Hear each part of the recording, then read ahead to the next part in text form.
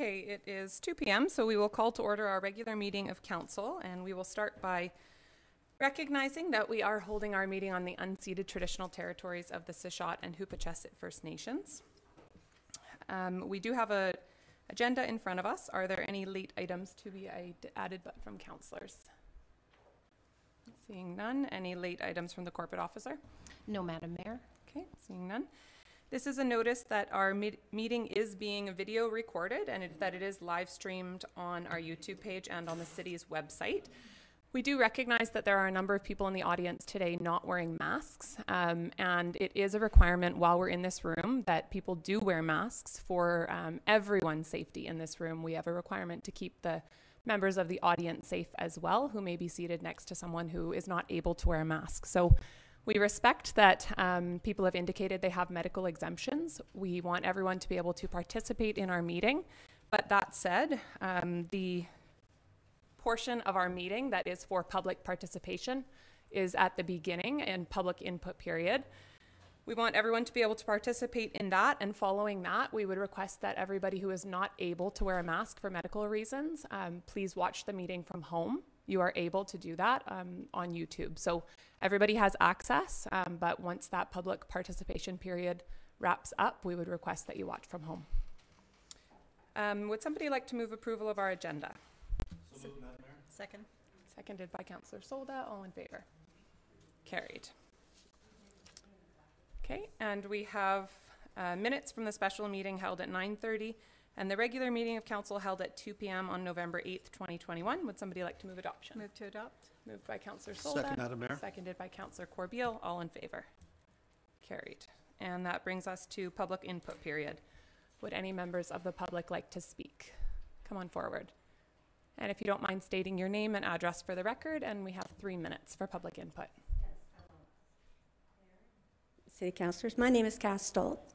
I live in Port Alberni, and I'm addressing what's going on with our sports arenas, our rink. So I'll start with, we're living in a time of blind compliance and immense censorship while experiencing a lack of transparency from our governments. Many scientists and doctors and biologists are being heavily censored, and these scientists and doctors' education, experience, and knowledge far exceed those of Bonnie Henry, Adrian Dix, and company. Yet they are being slandered and censored by our media. In 2019, Justin Trudeau used 600 million Canadian dollars to give to the Canadian media and create the Trusted News Initiative. This corrupts our news and allows for great suppression of the real news. Last year's inoculations were brought forward under the emergency power, which was canceled on June 29th. And June 29th, 2020, and these are still being used. These are all experimental vaccines. The tests done on the animals killed all of them. Under Bill 12, Justin Trudeau, John Horgan, and Adrian Dix would be liable if they mandated anything that they're asking you to do. Bill 12 absolves them and the government, who is really behind this, for vaccine damage. And Bill 12 leaves it up to City Hall school boards to make decisions on how they're going to manage their facilities. This leaves you each individually responsible and liable for every decision that you make on all matters regarding restrictions and coercion on your policies. Anyone with vaccine damage because of your action has the right to sue you, and B12 allows that. All Canadians are protected under the Charter of Rights, and only in emergency after legislative debate are our rights allowed to be suspended under law, and this has never happened. Mandates are completely dismiss the Charter of Rights and Freedoms. The PCR test is being withdrawn as it's found to be unreliable. The CDC is taking that out of commission December 31st. Why they're waiting that long, I'll never know. So I'm also concerned about the order that allegedly was written by Bonnie Henry, and it does not give evidence to support that vaccines are safe and effective, and that it reduces the risk of infection. The vaccine companies themselves have stated... Thank you very much for your input. The 3 minutes has passed now. Thank you. Anyhow, what I'm going to say to you is be very careful with your decisions. Thank you. And when you segregate our population through our sports and Thank through you. anything... I do have to cut you off. We only have Okay. 3 minutes for public input period. Okay, and Thank I hope you. you read the articles, the letters, and the information I gave you about a month ago. Thank you. Are there other members of the public who would like to come forward?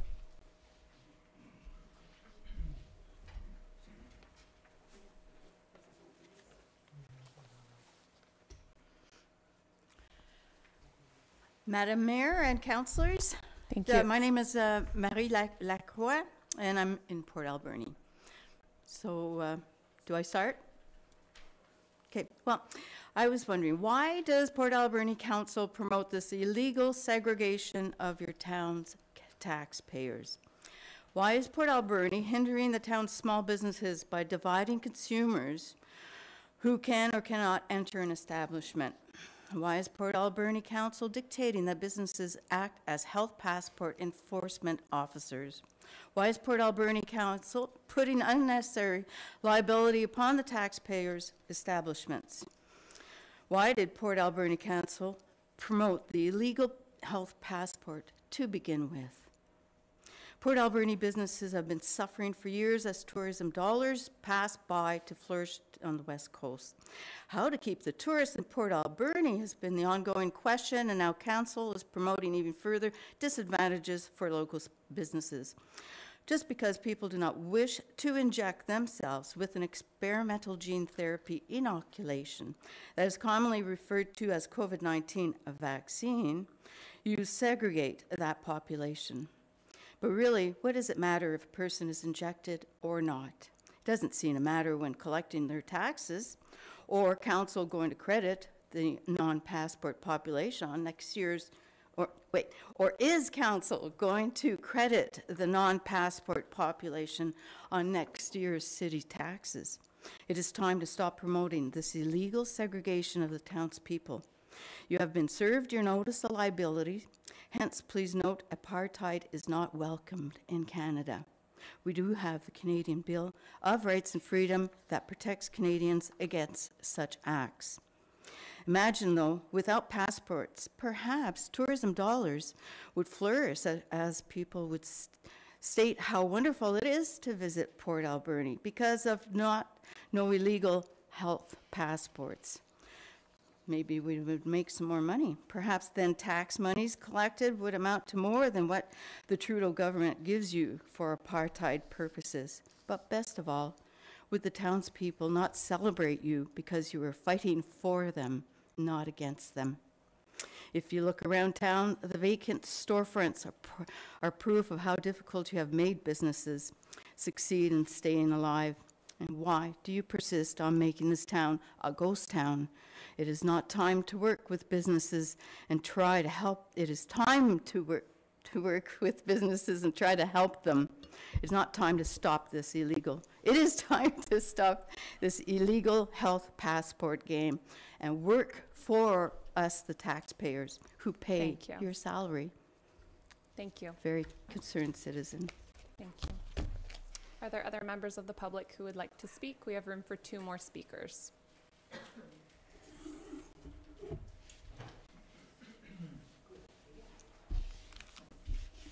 Thanks for cleaning that. My name is Frank Dahl. I want to thank the mayor and council for giving me the opportunity to address yourselves.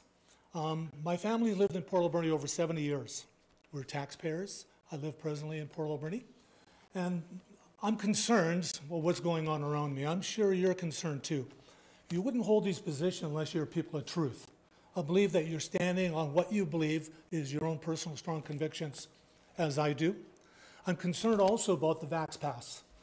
I understand, in some ways why they've put it into place.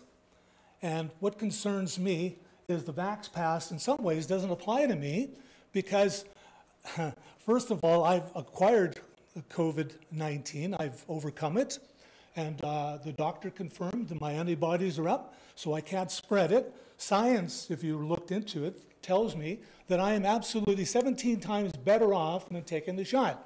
So here I am without a vac pass. I can't go anywhere. It seems to me like there is a very strong discrimination in our society, in our country actually, and seemingly around the world. Here I am. I can't get a vax pass. I can't go anywhere. Yet I'm fully immune to any virus. You can breathe on me all you want, and I won't be affected by it. Believe me, I'm very confident of that. The doctor confirms it. Science confirms it. But here I am. And yet, we have a very strong constitution. Actually, we have rights and freedoms. But I think really what it's turned out to be is limitations and restrictions that is going on in our country. There is paranoia that is exponentially way out of this stratosphere. People are motivated by fear, I am a living testimony. Here I am, 71 years old. I got the COVID-19 full on. Here I am standing before you as a living testimony that this thing, in my estimation, is no different than the common flus I've had in my past years. We're living a lie, folks. We're totally living a big, big lie. It concerns me big time that, like watching a movie, you got to buy into this lie. These actors, and that's what hypocrisy is, a big, fat lie. You got to buy into the movie, and you get sold out. Wow, these people are great actors, but they're acting. But if you stood behind the acting, film being processed, you discovered, hey, you know, lights, camera, action, take 2, take 3, take 10. The movie doesn't have the same impact. Most people have bought in to the big lie. It is a lie. I've done a study since this thing has started, and it appalls me that people have bought into this thing hook, line, and sinker. We have a two-tier society developing in our country. It's causing division between neighbors, friends, family, and who knows who else. What are we as council, mayor, going to do about it? Are we going to stand on our laurels, or are we going to go on the history as saying, we're going to stand against this lie? We are not going to buy into it. I do have to cut you off. We Well, of only course have you 3 are. I minutes see in big our. zeros on the Yep, we screen. have 3 minutes allowance in Thank our you. bylaw. Thank you. Are there any other members of the public who would like to speak today? Come on forward, Cheryl. I'm a truth person. I'll be the friendly one out of the bunch.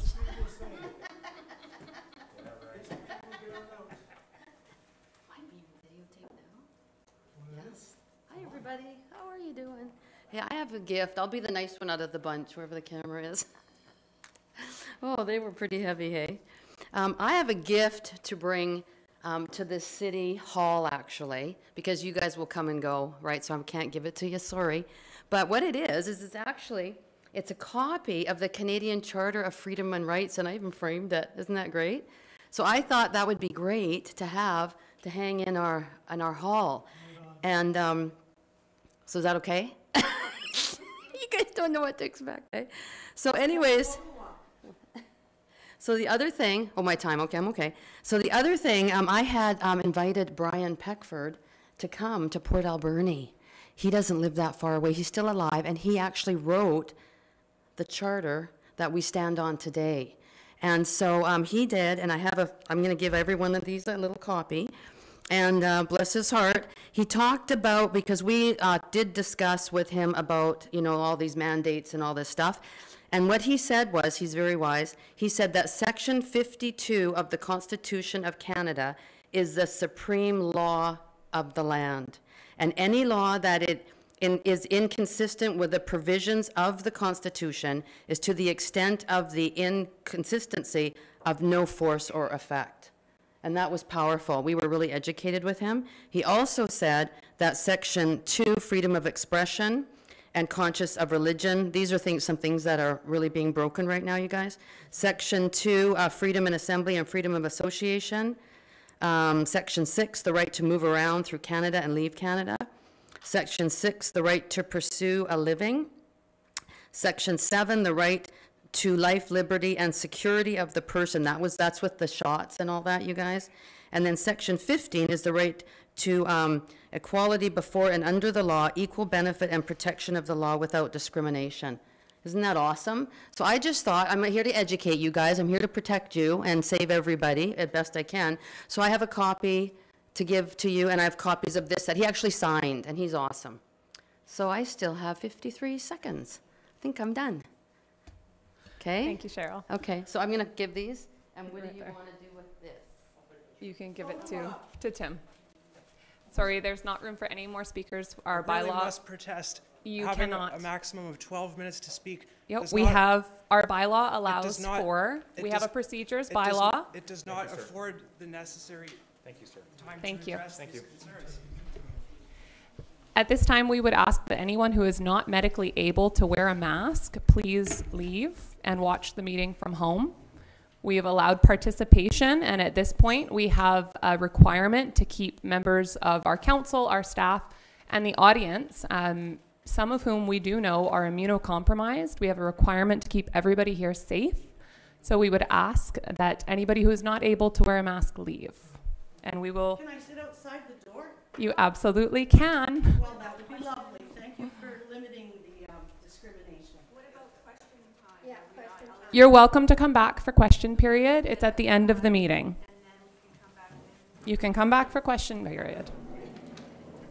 What time would that be? You'll have to watch the meeting to see, and you can watch it on YouTube.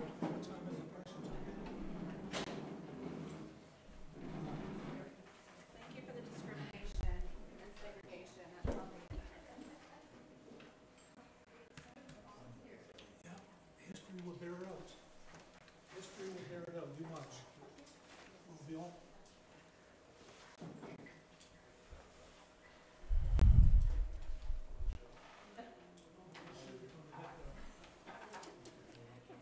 Okay. Are you missing a phone left on the chair out here? No, sorry. There's been a phone found, if anyone. I'll take it. Mine somewhere. I think it's mine. Yeah? We'll just try it.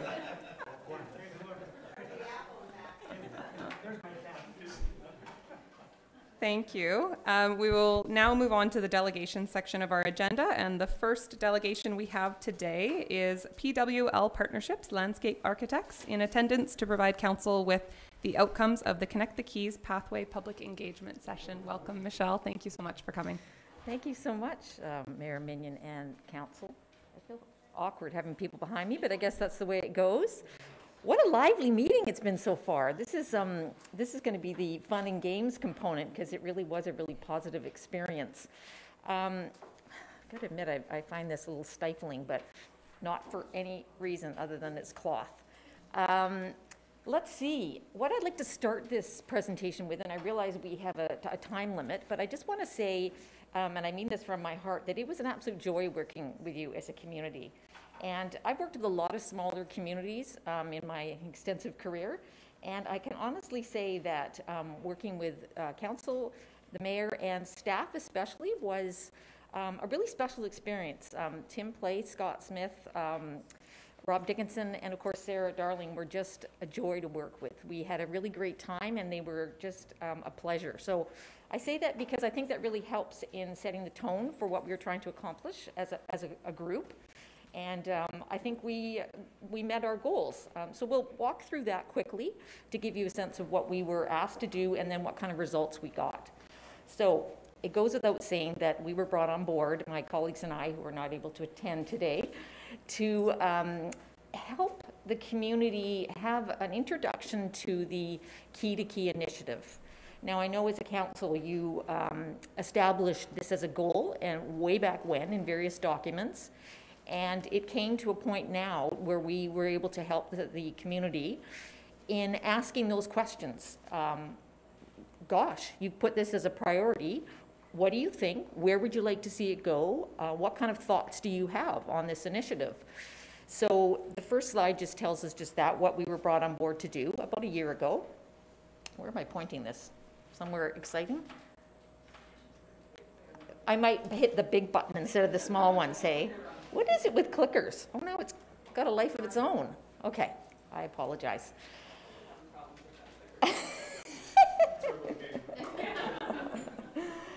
So it was really important in the materials that we presented to the community that the vision was made very clear, that this project about the multimodal pathway had a variety of goals associated with it. It wasn't simply a swath of gravel or asphalt to go from A to B. It was primarily, and is primarily, a project about connecting people with their community. And there's so many amazing things in the community that are part of this process. So we have everything from the nodes along the way, and I know people during this process had a good chuckle with myself because I get so excited by all the heavy industry. I realize I'm not from here, but I think a lot of people that visit communities that have a base in industry are quite interested into what's going on behind all that, noise, smoke, mirrors, whatever it is. And I think that's something that is an opportunity working through this process to see how maybe that story can be told. So we were looking at how can this path connect between Victoria Quay and Harbour Quay and connect people in the community to it. And of course, probably one of the most important things is the waterfront. We heard loud and clear, and understandably so, that the community wants more access to the waterfront, and in a non-motorized way. So places they can go to enjoy that waterfront in a leisure format. So we were given the initiative with a preferred or suggested route. And this route was the route that had the longest leg, shall we say, primarily because the rights of way were in place. There were opportunities for this multimodal pathway to go along, say, rail corridors or within public parks or areas that already had access to them. So in unveiling this to the community, we went through a process of saying, okay, well, if this is the preferred route, what are some of the issues with this route? What are some of the opportunities? How can this be done in a manner that is phased and that people get access to it sooner rather than later? So we went through quite an exhaustive process with staff to get these thoughts online and to get them also out into the public in a variety of ways. As you can see, this year, 2021, was the point in the process that we unveiled it to the public. Prior to that, we were doing a lot of work to ensure that the alignment made sense, it worked, that there were certainly challenges along the way. But we unveiled it as a group to the community pretty well summer of this year. But prior to that, it was really important to do some of the pre-planning. And the pre-planning was twofold, well, threefold. One was what I said, we had to go and actually look at sections of the pathway and say, does this actually work?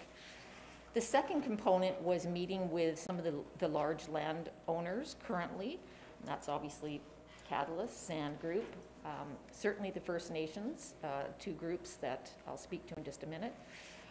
But the idea was to ensure that these larger organizations, larger landholders, understood the benefits of this to the community and were brought along to see how they may be able to participate. Were there opportunities to allow this corridor to go in places that might be adjacent to, or there might be land agreements? These were very preliminary discussions, but they went very well, and I think they'll be ongoing as we continue. The second process that's going on at the same time is two levels of government. The two First Nations groups and the city are embarking upon a process as well of discussion and bringing forth some volunteers to participate in a process to talk about involvement. That's not something that our group has been involved in, but we're aware that's going on, and that's really positive. So as you can see, summer, early fall, we brought the suggested path alignment to the public. We started with some pop-ups, both in the community fall fair and also at Blair Park. And they were very well attended. Lots of people dropped by and had things to add. We had questionnaires or surveys, both paper version and QR codes, and suggested people could fill them out online as well. And I have to say again, of a community this size, it was amazing how many people followed up. Far more than any survey I've ever been involved in the community of this nature. So people are engaged. People are really excited to give us their thoughts. And believe me, they came in reams. It was really wonderful to read the comments. So we took those comments and then came back again a second time, and I'll just jump forward with that, to a second public meeting to say, okay, this is what we heard, and what do you think now? Did I zoom in, or did it get zoomed in? Oh, you were doing it. I thought I had magic powers. I guess not. So as I said, it's really important to be aware that we are on the unceded territories, and that this is a separate process. And it'll be really wonderful with time, as this project gets phased, to see what kind of opportunities there may be for involvement with the First Nations, whether it's in some form of signage, naming. The sky's the limit, but it's not something that was part of this initiative, but we are obviously very aware of it. Here's our partners, and as I mentioned before, we are, I had forgot to mention, oh, wow, this is getting better by the moment. I'm sure there was a prince that just popped up there. I forgot to mention both the Industrial Heritage Society and Island Corridor Foundation, my bad. Obviously, very important partners along the way. And each of these groups have been meeting with both the city and the larger group to express their interests and concerns and such. And they will be part of the process moving forward, Harbour Authority as well. Maybe zoom out of touch, or is that okay? Okay. Now, there were people here. One thing we just, I think my two colleagues attended these two events, and I think they got completely talked out. They were very, very keen, but there were lots of people that showed up for both the pop-ups, and we did get some great feedback. And these people are cut in half, but they are there. There we go. Excellent. Again, there's our invincible Sarah was there as well.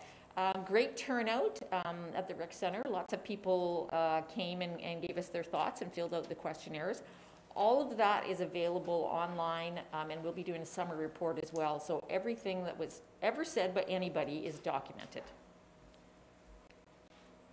So look at that. This is the numbers of people that gave us feedback, and it's really quite noteworthy. But a lot of people came, a lot of people filled it out online and in person.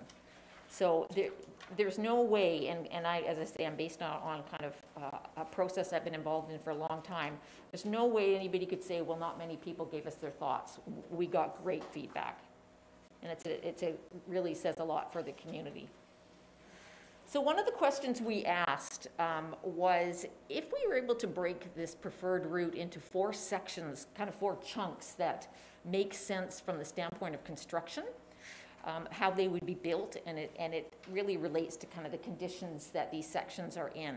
One being Victoria Quay. Some of that area would already be essentially in place, and other areas would be road right-of-way. Section 2 would be through Roger Park, and again, some of those areas exist, would be improved upon, and then down through the rail corridor, and then the final section 4 is waterfront, and of course, SOMAS lands. So to put a little footnote to that, when we started this process, the SOMAS lands transfer of ownership, shall we say, was not in place at that point. And therefore, initially, we were talking about the rail corridor through most of that length and along Harbour Road. But of course, this wonderful process occurred, and needless to say, that's where people really showed their interest in the open houses. They said, if we can get waterfront, even if it's a temporary along the edge, or, you know, obviously permanent eventually, then yahoo. We were quite clear in discussing with people on one-on-one that for obvious reasons, that's a very large project, the SOMAS Lands project. And it's not realistic to think that the permanent path could go along a waterfront edge in the short term, because like all wonderful waterfronts, it will happen phased and probably paid for by developers. But it goes without saying that when we asked, what's your priority? Priority 4, or area 4 was priority 1. That's what people said. If we could do, you know, the first phase, we'd love it to be that, to which we had the conversation of which I spoke to. So here we have the beloved stats. I won't go through all of them in great detail, but luckily the software that we used, Let's Talk, allows us to get some great information on how people would use the path. So needless to say, we said, okay, if you had this path built tomorrow, what would you do? Walking was number 1, and I think that makes perfect sense. Cycling, number 2. And commuting through school or to work was sort of the third or in line with the third. One of the questions was, what are your priorities for that? Like what's important to you? I think you can imagine one of the biggest priorities, if you talk to people, was I just want a pleasant, safe route that my kids can be on a bike. I'm not worried about getting in tangles with vehicles. I don't fear for my safety, those sorts of things. It's just a good neighborhood experience, and that makes perfect sense. When we ask people, how would you get to this pathway? Would you come from your neighborhood? Would you walk down the hill? Would you come from afar? A good portion of people said they might come on foot or by bike, but there was a segment that said they would drive there. And that's good to know, because when the planning goes into more of a design focus, we'll need to allow for parking in areas that let people bring, 3 kids' bikes, pop them down, and then go for a couple of K, walk or cycle. How often would you use this path? Well, amazingly enough, a lot of people said very frequently. We had daily, weekly, a couple times a week.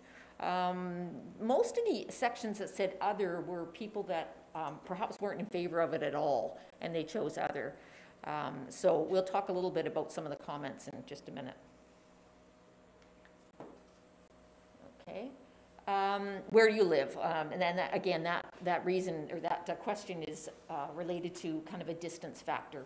How far would you be coming to this? And that gives us an idea of were these local residents, or these people a little further out? So we would know what kind of amenities were necessary. And then a companion one was who's in your household. We had adults, we had families, and a few on the seniors. It's important that there'll be facilities for all members of the user group. So that might be benches. It's certainly going to be lighting. Maybe bike hubs, places if you've got a flat tire, that kind of thing. Okay, so it goes without saying it wasn't all rainbows and puppy dogs, because that's just not the way it goes. We did get some people that had other things they needed to tell us about, and those were documented. Even though the boards did clarify that this was a specific priority and a specific project independent of other things going on in the community, there was certainly some conversation around the pool issue, and we were aware that that was something that might come up. So these are kind of quotes from some of the people that had other things they needed to talk to us about. There was a concern about maintenance. This is, it's great if this path goes through, but heck, some of the things that we have in the community now are not that particularly well maintained. How can you guarantee that'll be the case? So all we do is document this. It's not our job to have answers per se. There was certainly a concern about homelessness down by the rail areas near, or just off the rail areas near the Catalyst facility. There were a few settlements down there, or a few tents. I mean, it's probably a big word to call a settlement. But, concern about that, and justifiably so. That's a sort of a safety concern, so that was voiced. Some people asked about the rail infrastructure. Is that going away? No, it's not. I mean, the question of the future of the rail corridor and the bringing back that rolling stock is a separate process, but there's nothing that would prohibit that occurring. If we didn't do this project, would we be able to take this money and put it somewhere else? So we clarified again that the long-term phased solution for this project will be probably allocated with grants and the like, depending on if you're successful. But this is not something of an either or. The pool situation, as we know, is a very different one with the regional district. And then lastly was the question about safety on some of the major roads. And we did work up sort of in the background some crossing ideas and things to prove that it's quite doable. But people were concerned, and again, that's understandable. So Open House 2, we came back with the responses that the community had said, including those bar charts and general comments and what people's, I guess, passion was, any concerns they might have had, and said, anything else you'd like us to know? And we got some great sort of further feedback on that. Okay, if we're doing this, then how about these things? Climate change, and that's big on everybody's mind. Any kind of amenity or any kind of construction would obviously be meeting and exceeding those elevations, certainly down at the waterfront. Parking, I've discussed that. Electrical vehicle charging stations, those are bigger picture things, but we heard them. Bike repair stations, we do that a lot in other communities. Making sure that this is planted and really reads nicely, so it's not just a weed strewn thing. And wayfinding signage. So these are, all good, feel-good things. So that information was all, again, online. It's all been corroborated. And our final step will be putting it together into a sort of mini report back to council and mayor with that information, and give you a sense of, what the community said, how they feel about it for the next stages. So next steps, this is no surprise to anybody, is that the city may choose to move forward depending on a lot of things. And that would be probably with a phase 1 further design and implementation into potentially 2022. Again, based on a variety of things, you do have some funding set aside. But for all to understand that phase 1 may or may not be right in the preferred phase 1 due to a variety of things that we talked about. But we do understand, and I think the city understands, that that's a big priority to get access to the waterfront. So thank you. That's my presentation. Thank you very much, Michelle, and thanks to your team for all the work that they've done. I heard from a number of people who attended those open houses and the Fall Fair booth, and really appreciated just the opportunity to get informed and have their kind of input on the project. But a number of people commented on the visual aspect that your team put together, and really appreciated being able to see more of a concept of what this path would look like. And people told me that they had had a hard time kind of understanding what it was before then. So I think it was really helpful for people to be able to see different components of it in this way. Are there questions or comments from council? Councillor Haggard. Thank you, Madam Mayor. I just really want to thank the public for their engagement in this process. I was very pleasantly surprised at the number of people at the first open house, and obviously the number of people that completed the survey and did attend the open house and the pop-up tent. So whether your comments are good or bad, we do appreciate you coming out and being engaged in the process. Thank you. Councillor Solda and then Councillor Corbeil. Just a quick question on I see bike lanes and of course pedestrian lanes, but what about the scooters? Would the scooters for seniors? Yes, so a multimodal system is based on a specific width and paving structure, and it allows for movement in both directions for all forms of non-motorized traffic. Okay. And it even allows motorized in terms of maintenance, but it's not obviously a car-driven thing. So of course, any kind of pedestrian-oriented movement is accommodated in this system. And of course, along the routes, there will be like resting stations. Exactly. And that's probably moving forward one of the things that the process will then ask. What's the priority? Would you like to look out on nature? Would you like to look out on views? Those sorts of things. But that'll be a further level of design. As we go on. Okay, yeah. Thank you so much. Thank you. Councillor Corbeil. Thank you, Madam Mayor, and thank you for your presentation. So you talked about the preferred route. Was it a preferred route because we had access to the right-of-way and the properties? That wasn't the only reason for it. One of the key things for this path to be a multimodal pathway is having the physical space and the grade as well, in terms of it cannot be a steep pathway. So that immediately makes certain areas more desirable or more attractive. And obviously what's along the way makes a difference, because we've heard from people that they prefer certain views than others. So there's a variety of things that factor into that, but one of the key ones is definitely the fact that you're not going to have to purchase great chunks of land to make it happen. And I noticed that a few people anyway said they had concerns about crossing busy streets. Yes. And I've made that clear, that I just, you know, the active transportation guide talks about crossing streets. It talks in particular about 4-lane streets, and it's not desirable and leaves either real or perceived conflicts. And we're crossing busy streets, 4-lane streets, 3 times on this. What are your thoughts on that? Well, in larger communities, that is so commonplace now.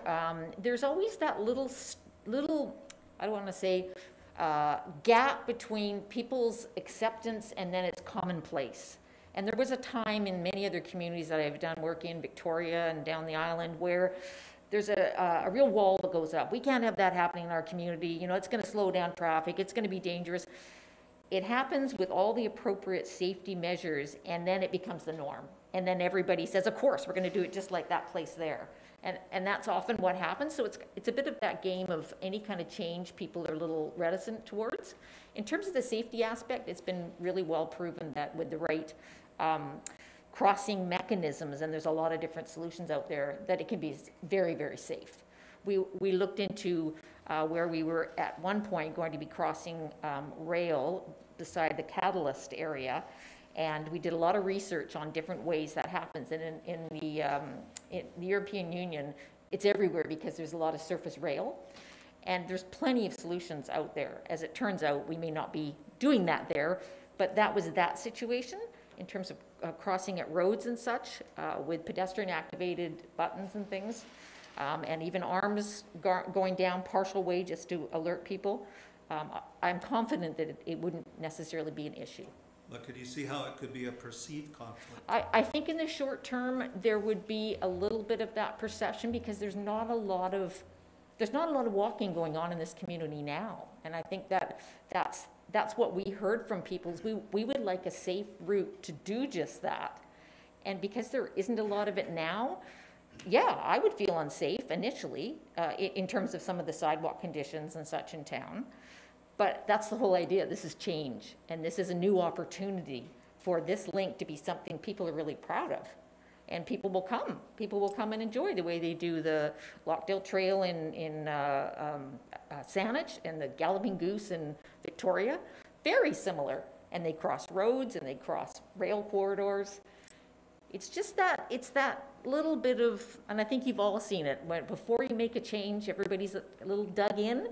And when the change happens, then it's like, best thing we ever did. Okay, well, thank you. Thank you very much. Are there any other questions or comments? Okay. Thank you so much, Michelle. We really appreciate you providing this update and like I said, all your work that you did on this. My pleasure. Tim, can I ask, is there direction needed from council on this today? Mayor, it would be helpful if council directed staff in terms of what you want to see next. For example, do you want to see a report from the Director of Engineering and Public Works on timeline and work plan?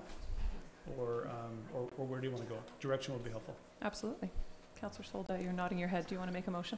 Sure. Madam Mayor, I move that we see from our Director of Engineering timeline and a report from him on timeline and everything else that's needed on that particular piece. A report on timeline and next steps. Yes.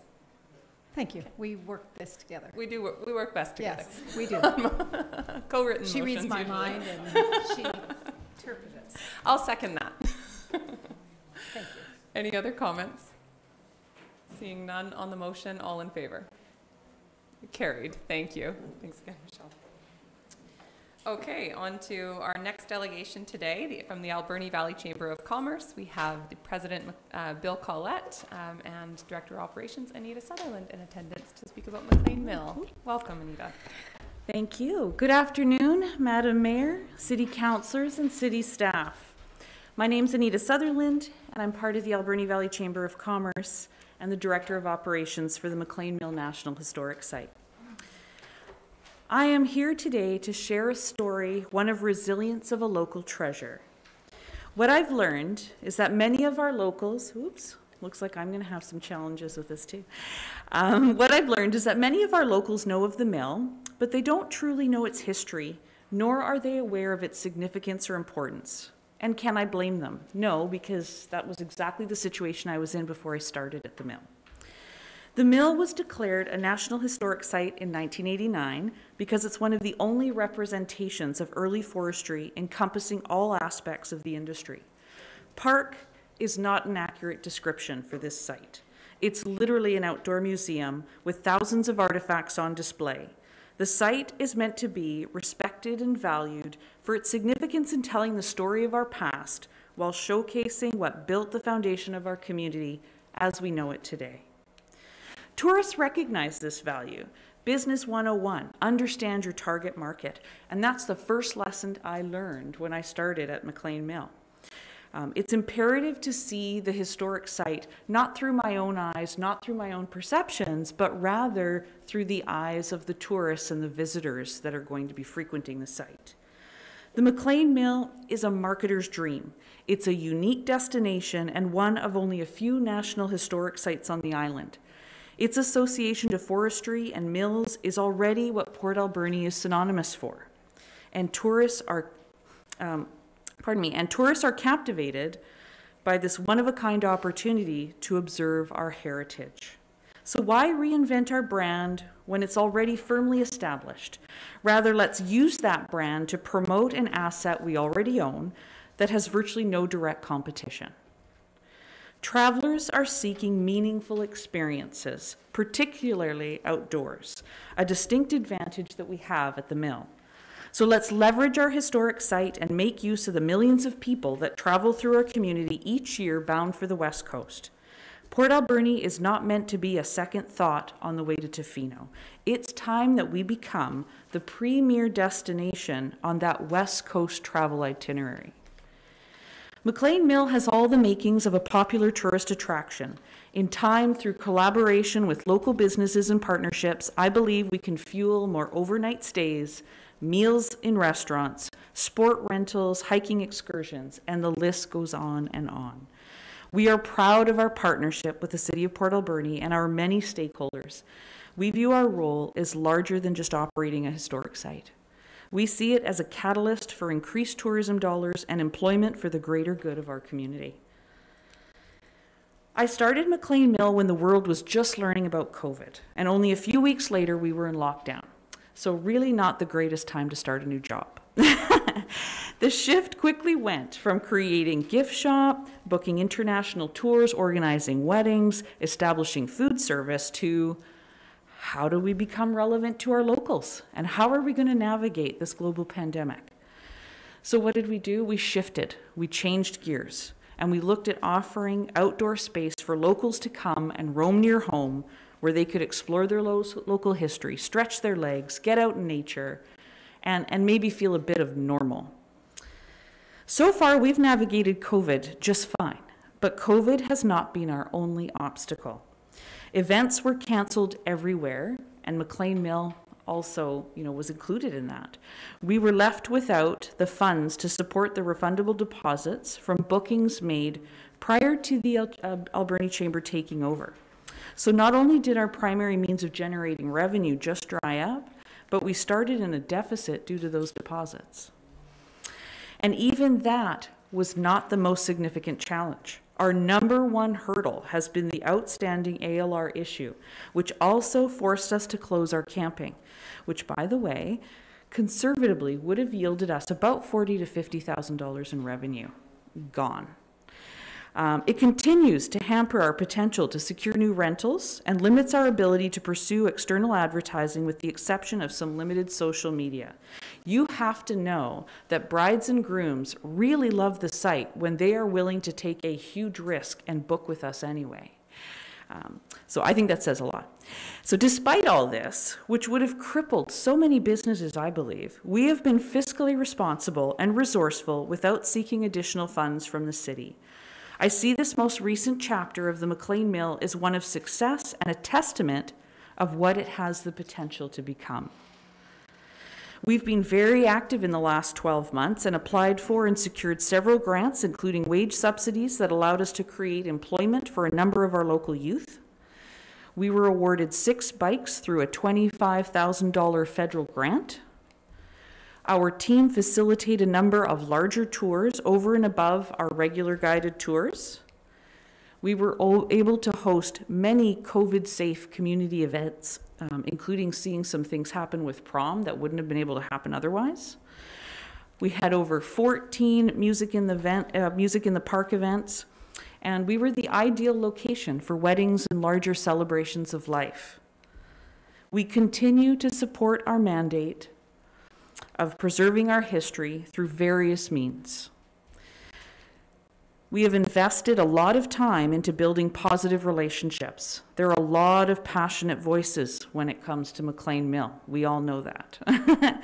And whether it's from volunteer staff, the public, and everything in between. So we understand that these partnerships are key in ensuring our success. So as for what's to come, well, we have a large grant that we hope to hear about, very exciting on the horizon here, which we hope to hear in the new year about. We have a busy season that's already confirmed for the summer, and we're already booking into 2023. I literally take calls and emails every week with interest about things that could be happening at the mill. And we also have continued plans for site improvements, which Bill will likely talk about in a few moments, including the caretaker's fence. And then we have coming up this weekend, the Story Walk, which I invite you all to come to. It's hosted or presented by Pacific Care and Pacific Rim Children and Families. And then we have, and I'm very excited about our Heritage Light Up and the Festival of Trees, which is all in support of the BC Children's Hospital Foundation. And we're thrilled to have our sponsor, title sponsor, Robbins and Company on board to help us with that. I'd love to see you all come and join and support this wonderful community event just before Christmas time. I'm happy to say that we have just under 700 reservations already made for the event with little advertising, and that we've raised over $1,000 from the public. So that's not including our tree sponsors, which would put us well over $6,000 to $7,000 already before the event has actually even taken place. I'm proud of what our team has accomplished in the face of so many challenges and with limited resources. Our opportunities are endless. If we continue to couple our creativity with financial responsibility, I mean, imagine what more we could do. So with that, I'm going to turn it over to Bill, our CEO, to conclude the presentation.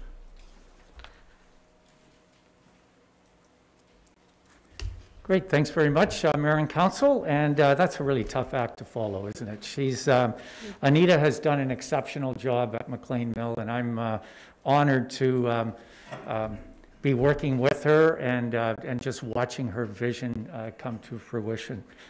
I wanted to speak primarily on some of the financial aspects, just so that Council is comfortable and satisfied that we are financially responsible. I think last year you remember that we balanced our books as we promised we would, and the same thing for this year. Some highlights, we installed some security cameras, which was quite important. There was often some challenges in the main driveway, and now we can monitor that and hopefully correct it. Later this month, or actually into December, we are changing the propane system, which will be far more cash sensible. Right now we have large propane tanks located a long distance away from where the propane is actually used, and we have to have a lot of propane in the tanks in order to use them. So these will be smaller tanks located right beside the building, and they will be managed by Alberni District Co-op, so we're going to be shopping local. It's important to us. We received an email recently from the city talking about how nice the landscaping is, and we're really proud of that. We continue to look after that internally ourselves and all of the grounds.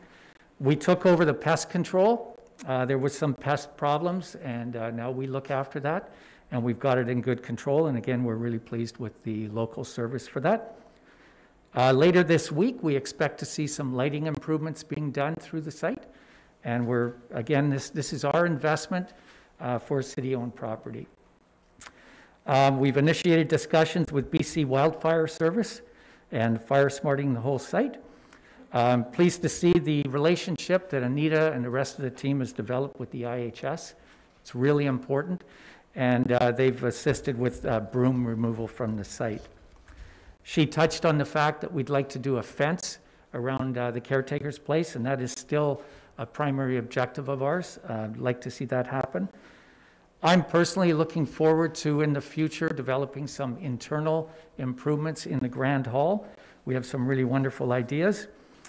Anita touched on the grant that we're hoping to hear about. That's an accessibility grant.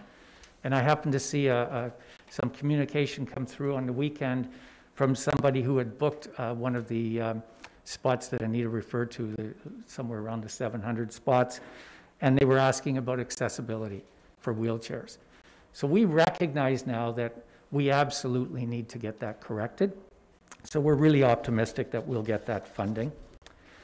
As you know, we collect a heritage fee, 10% on everything. And we contributed about $1,800 at the 6-month mark this calendar year. And right now, the heritage fee and the donations that we receive are all earmarked for the city, and we're probably looking at close to $8,000 right now, more that is going to be coming to the city by the end of the year. So, and that number is sure to grow. So these are some of the financial aspects that we're working on, and I think I'm very pleased that we are always on top of our game and looking after the finances. I'd like to close just by making one comment from a Chamber of Commerce perspective. During my time here, the last several years, I've got to work with the fellow that was the subject of a recent press release released by the mayor, and that's Mr. Tim Ply. And I just want to say that it's been our honor to work with Tim, and it's been my honor as well. And it's really nice when you can call a man your friend and you actually admire him as well. So thanks, Tim. Thank you very much.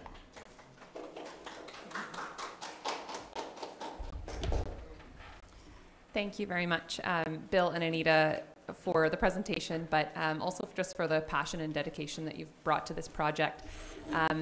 I attended a wedding at McLean Mill a few weeks ago, and it was an amazing experience, and it's so nice to see how far that site has come in terms of being able to host events in a way we can really be proud of as a community. I remember attending an event there a few years ago in the winter, and it was freezing cold in the building because the heat probably wasn't on.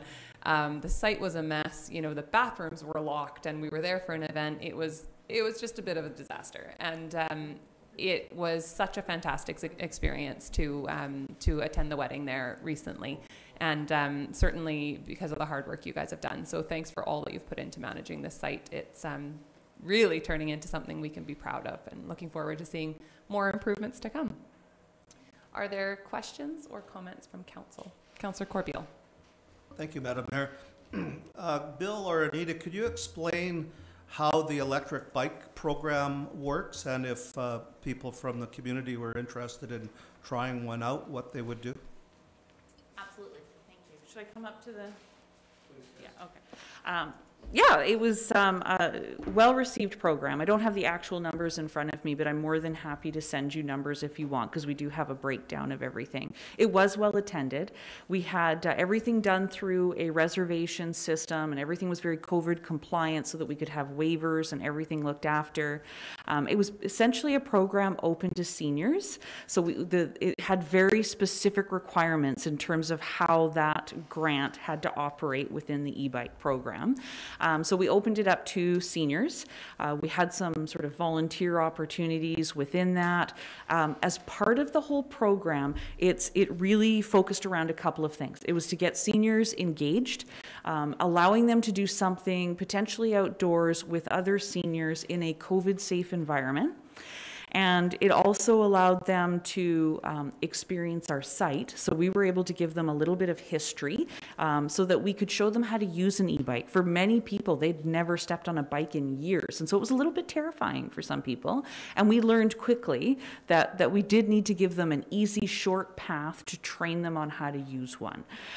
So we did that by giving them a short tour on site, and then they could sort of do some exploring on their own. And then we gave them a little bit of a run through about, this is the frequently asked questions about e-bikes, and this is how you use them, and that sort of thing. So, yeah. And what are the plans going forward? So we've halted activities for now, just because of the winter and staffing as part of like limited resources. So we'll be jumping back into things in the new year, probably more sort of February, March when the weather's a bit better. Safety being ultimately a concern, and then we will continue moving that forward. And once we get sort of maybe into the summer, we could look at taking those bikes and then wrapping it into a bigger program. Perhaps something where we're actually able to rent those bikes. So that might be another step in the process, so we can use it as another revenue source. Yeah, you're welcome. Thank you. Councillor Washington and then Councillor Haggard. Thank you, Madam Mayor. Bill, Anita, great presentation. Don't sit down yet. Just a quick question. Last year, my wife and I enjoyed online shopping.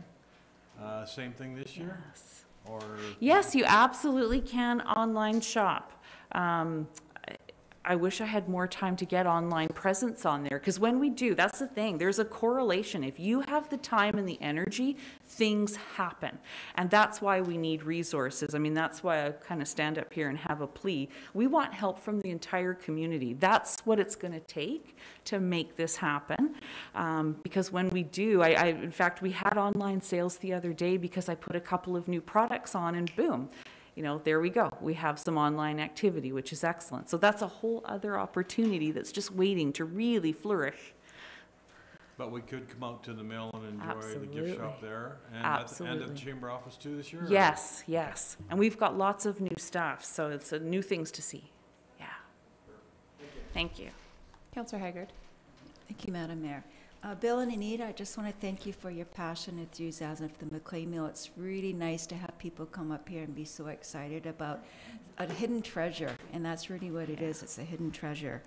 And I just want to say that my niece is one of the people who has booked a wedding at McLean Mill. Right. She moved here from the mainland. Her and her partner got engaged, and she kind of put out to her family and friends she wanted a rustic theme to her wedding, and I said, try McLean Mill. She went up there, loved it, booked it on the spot. Oh, excellent. So she's excited. Yeah, great.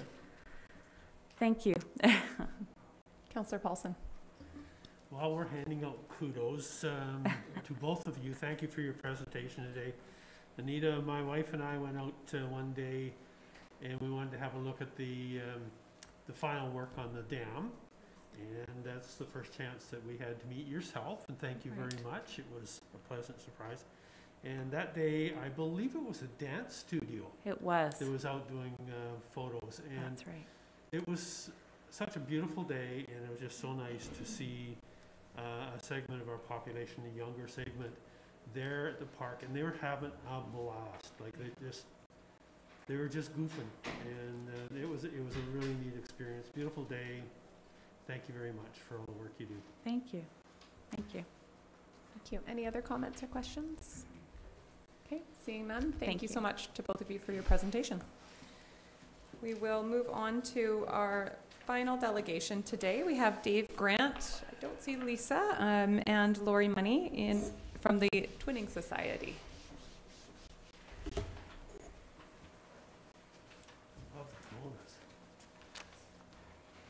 Afternoon, Madam Mayor and Councils. Unfortunately, Lisa can't be here. She phoned in and said she wasn't feeling too great. So thank you very much for letting us come. I believe, Council, you have a sort of copy of my package in front of you. I'm going to run through it very quickly, but the most important thing is that I'm here to point out to you this is the 35th year of twinning between Port Alberni and Abashiri, Japan. Before I go any farther, I should tell you at the same time, you were not aware of this, but you and I are sort of relatives because we are part of what's called the Port Alberni International Twinning Society that was formed way back in the beginning in 1986 when this twinning society started. And it has been a very fantastic relationship and friendship between our two cities. I just want to give you a quick outline and bring you to where we want to go at the end. If you take a look, on February the 9th, 1986, the 60-member group of Mayor Trumper and Abashiri signed the original sister agreement. On May 3rd, the first student delegation came to Port Alberni. In 1986, Mayor Ando Kobayashi and Mayor Trumper signed the sister city agreement in Port Alberni. In 1986, the first Port Alberni student delegation went to Abashiri. 1987, the first long-stay Abashiri student came to Port Alberni. And in May 26, 1986, there was a reaffirmation of the relationship between our two cities. Over the years, we've had student delegations come and go. We had 19 student delegations from Abashiri, which represents over 400 students. And we had 1,100 delegations go from Port Alberni that represents over 200 students. And when you think about the 400 students we had here, every one time we had the presentation here, we finished up with a sayonara dinner, and Mayor Minion was at the last one in 2018. And at the end, the Japanese students give their homestays one of these, which we call a happy coat. So there's 400 happy coats wandering around Port Alberni somewhere, or sitting in somebody's closet. I'm not too sure where. Over those years, we have a lot of things that have occurred. There's a list here. We've had many cultural exchanges back and forth. We have the homestay students, and just a quick thing. Students come to town, they come from Tokyo, they come to Alberni, they're jet lagged. We meet them at the Eco Center. They meet their homestay student. They go to the homestay's house. They're there for 4 or 5 days. They're pretty antsy when they start off, and you should see them after 5 days. They are like part of the family. They've enjoyed themselves, had a great time. The gym academy's been involved. The hockey teams have been involved. They've had 2 choirs, one from here and one from Abashiri come. There's the Abashiri totem pole down at the quay. Port Alberni put $18,000 into Fukushima support when they had their tsunami.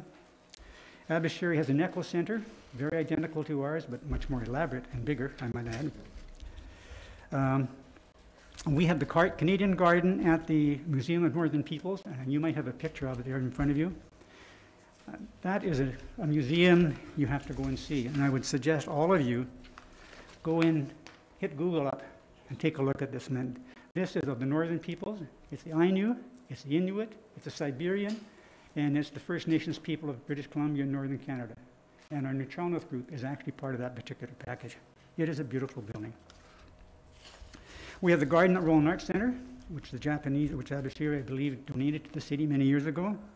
We have the totem pole down at the Harbor Quay, also commemorating the Mayor Trumper and the Abashiri delegates. And then we have the Sister City sign up at the Chamber of Commerce building. So what's happening? Well, right now, Abashiri is celebrating this 35 years and commemorating it. They have an exhibition at Eco Center in Abashiri from the 20th to the 26th.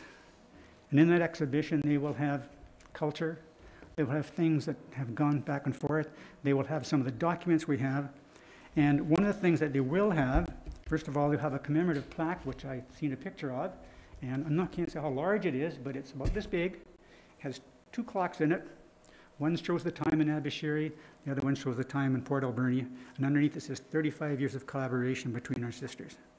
And I haven't seen it, but the other thing, they're also having a Port Alberni Canada Week, and they have a Port Alberni fan club, which do a lot of work in Abashiri. The history of the sister-city relationship is in this other package that you have, and this is a document which is in, you may have this one, I don't know, do you have that one? Which is in its 3rd draft. I have seen the complete document. Unfortunately, I couldn't copy all of it because you'd be here all day looking at it. We are going to get a copy of this, and you will all get a copy of it too.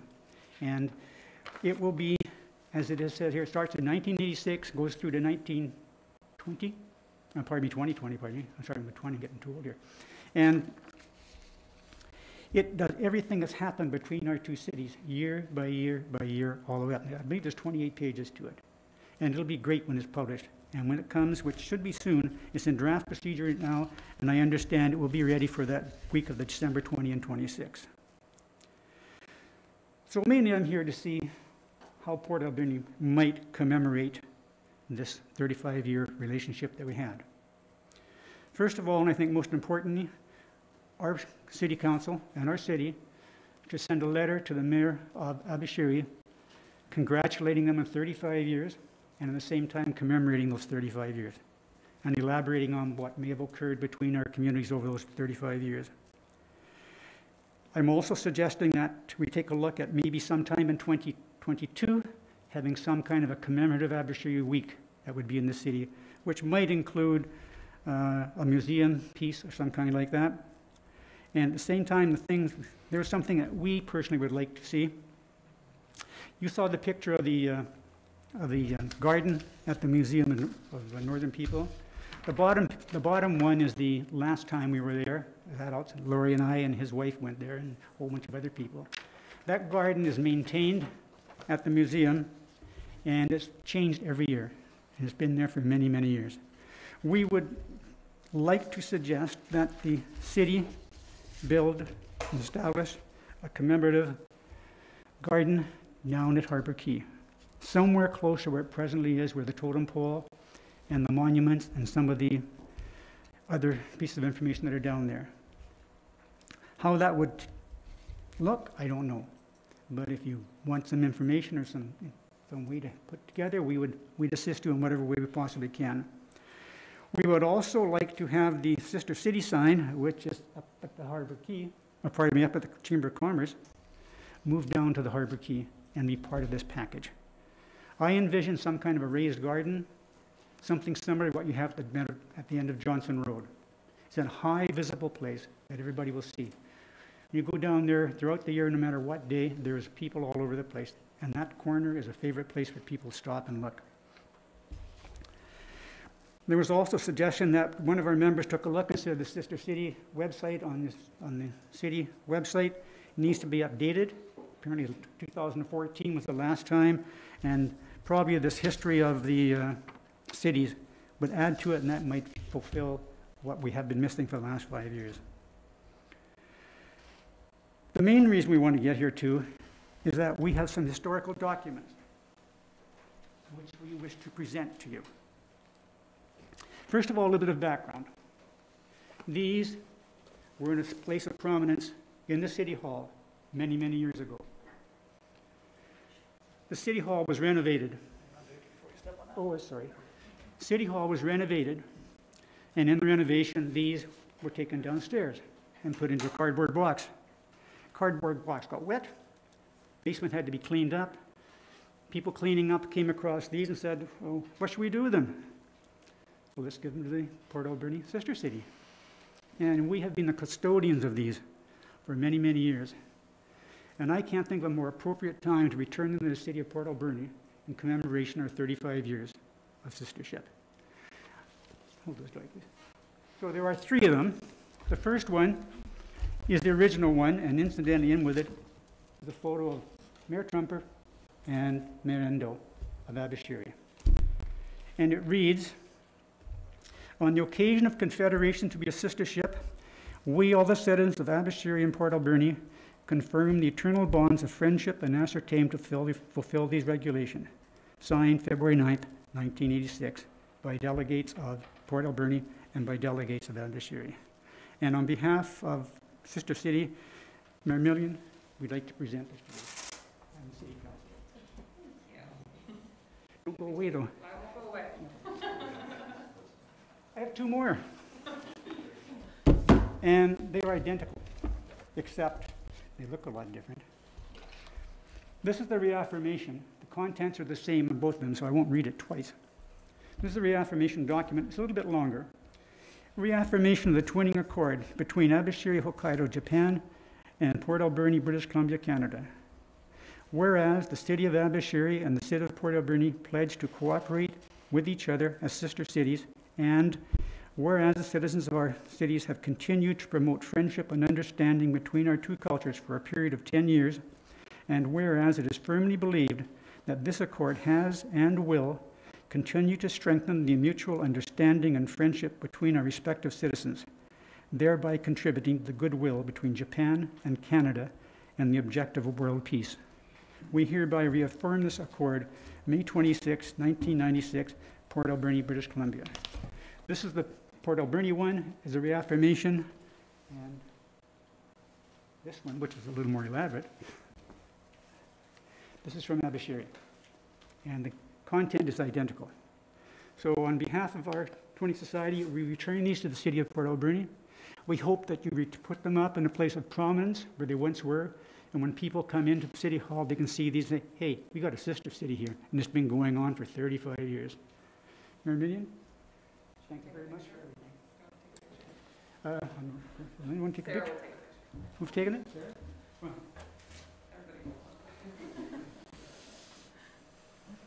I'll just get you guys to move a little to the right, and I'll let you get it after the chair. Over here. That sounds good. And just a touch more. That's good.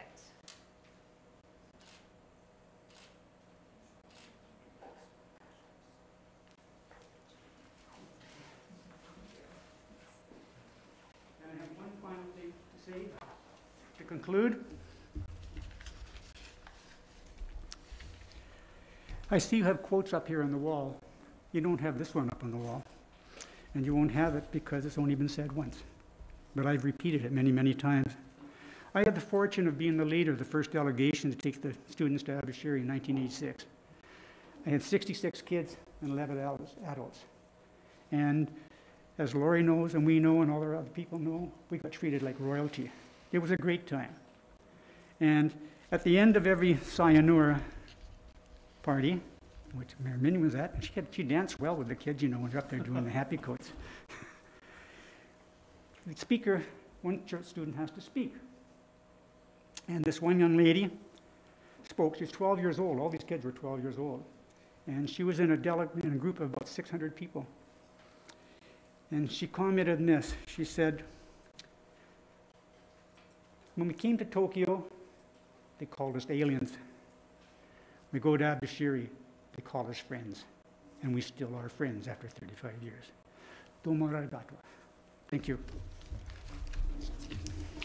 Thank you very much for coming today. We really appreciate it. And we are working on a letter to send thanking the city of Abashiri for 35 years of friendship and appreciate all of the work that you are doing. And Councillor, are there any questions or comments before we go? Councillor Paulson. Thank you so much for keeping the spirit of the Twinning Cities alive. Thank you. Just a personal experience.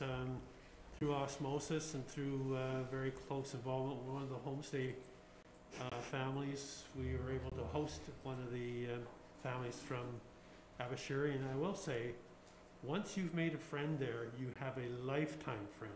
Mm-hmm. And every Christmas, we still exchange small gifts, and the one particular family, their daughter grew up, and she is a world-class classical pianist. And so our relationship with the Yamashita family continues to this day. And we are only a peripheral family, so it's a neat emotional thing for us. My wife and I, and Laurie and his wife, we've been associated with Twinning for many years, and we have communications all over the place. We communicate through emails. We have Zoom meetings back and forth between the two. We have a young lady who lives in Tokyo. Her name is Miyuki Ichimoto. And she was the first long-term student to come to Port Alberni for 10 months, and she lived with us. And we communicate with her on a regular basis. And the people we have met and stayed with, we communicate. Laurie and his wife communicate with their friends all the time, too. And it's an ongoing thing. Yeah. Thank you very much for that comment, Ron. Thank you. Thank you. Any questions? No? Thank you. Okay, there's no unfinished business today, so we'll move on to staff reports. Item number 1 is accounts. Councillor Washington. Thank you, Madam Mayor. I move that the certification of the Director of Finance dated November 22, 2021 be received, and checks numbering 149469 to 149529, inclusive, and payments of accounts totaling $864,937.32 be approved. Second, Madam Mayor. Thank you. Seconded by Councillor Corbeil. All in favor? Carried. Thank you. And item number 2 from the Director of Parks, Recreation and Heritage, we have award of RFP 020-21, construction manager for the train station. Thank you, Madam Mayor.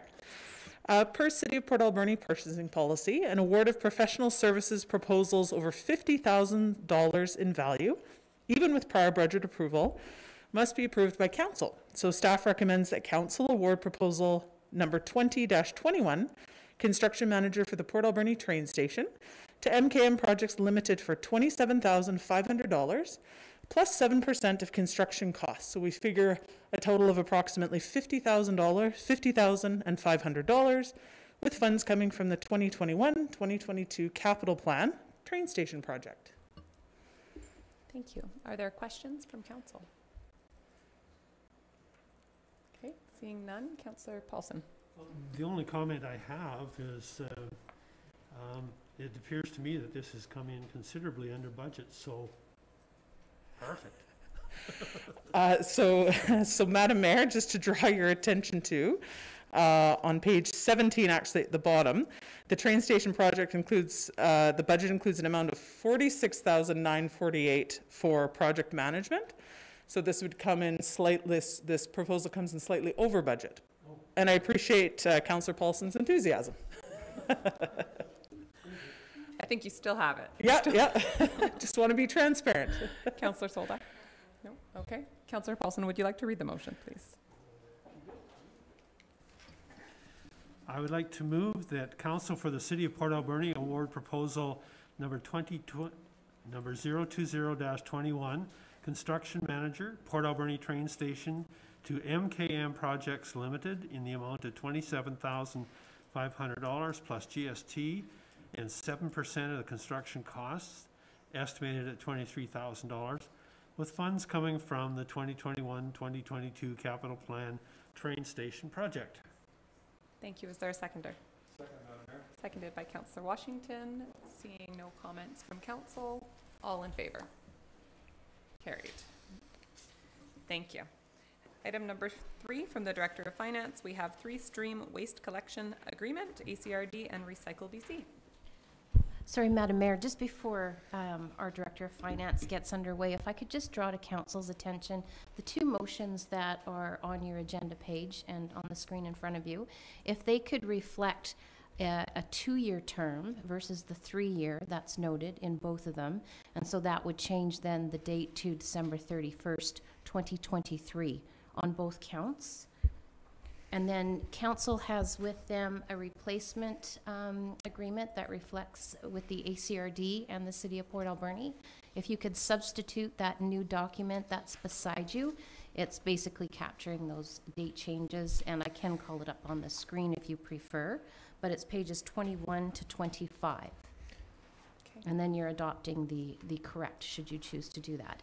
Last comment, staff did not include the Recycle BC contract in your agenda package. The agreement is about 40+ pages. Happy to share that with council if you feel more comfortable in receiving that in advance of executing the document, but it is their standard Recycle BC agreement with other municipalities that reflect this service.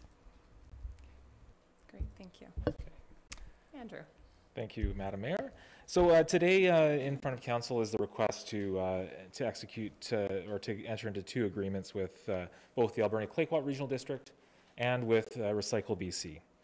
So as you all know, the recycling service and organics started on September 13th, and it was provided by the City of Port Alberni. And obviously before, the ACRD provided the recycling service to the city, and now we are moving from the agreement we had for the transition from the ACRD undertaking the contract with Recycle BC to the city undertaking that. So now we have an agreement to work with the ACRD as far as the collection and transfer of the waste from the Alberni Valley landfill down to Chemainus. And then their education component will be transferred to the ACRD to enable them to have a consistent education program throughout the valley and throughout the ACRD. So with this, we still continue to be within the plan for the waste service collection, curbside collection cost, and that still remains at 180 with these agreements, and we are asking council support the recommendation. But before I finish up, I'd like to thank the ACRD, and we do have Jenny Brunn from the ACRD here today just to support any questions that council might have. And this whole program has seen both organizations work collaboratively and come up with a new program that is really diverting waste in the Alberni Valley. So with that, I'll hand it back to council. Thank you very much. Are there comments or questions from council? Councillor Washington. Thank you, Madam Mayor. Whose job is it to sort the recyclables? Are we doing it in the city, or is the regional still doing that? So we will collect the recyclable material and transfer it to the ACRD. In the end, the agreement with Recycle BC that we'll have effective January 1st, if council supports the recommendation, would have Recycle BC sort that recycling at their sorting facilities. Okay. Councillor Paulson. Jenny, I'm going to put you on the spot here. Come on forward, Jenny. Yeah, just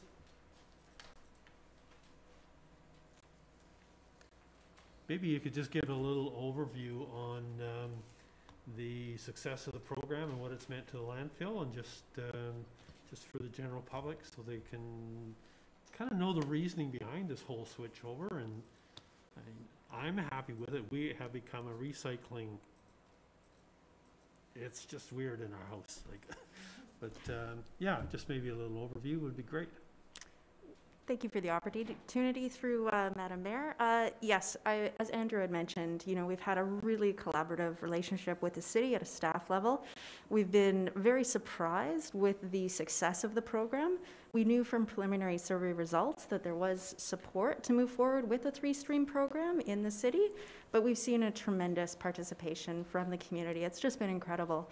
At the curb only, so not at the landfill, because we get a lot of self-haul as well, but at the curb, we're seeing recycling and diversion rates just through the roof, more than we could have expected. I think a lot of residents really appreciate having the yard waste as well as an option. So we're seeing more than just food waste, right? So we see the diversion of food waste, plus a significant amount of material that was getting illegally dumped at the end of roadways and all sorts of places. So it's a lot of benefit in that regard. As far as achieving some of our solid waste objectives, which is a really big strategic priority for the regional district and of course for the city. So we've been looking towards trying to reduce our waste production to about 400 kilograms per capita and divert up to 50%. So within the city boundaries, we're achieving that goal within the first 8 weeks. So that's great. That doesn't necessarily mean that we're going to see that as an overall average, but it is bragging rights for the city of Port Alberni by all imagination. So you can definitely wear that. Thank you. Other questions? Okay. I have had so much feedback from members of the community who were a little skeptical about the system and how it would work.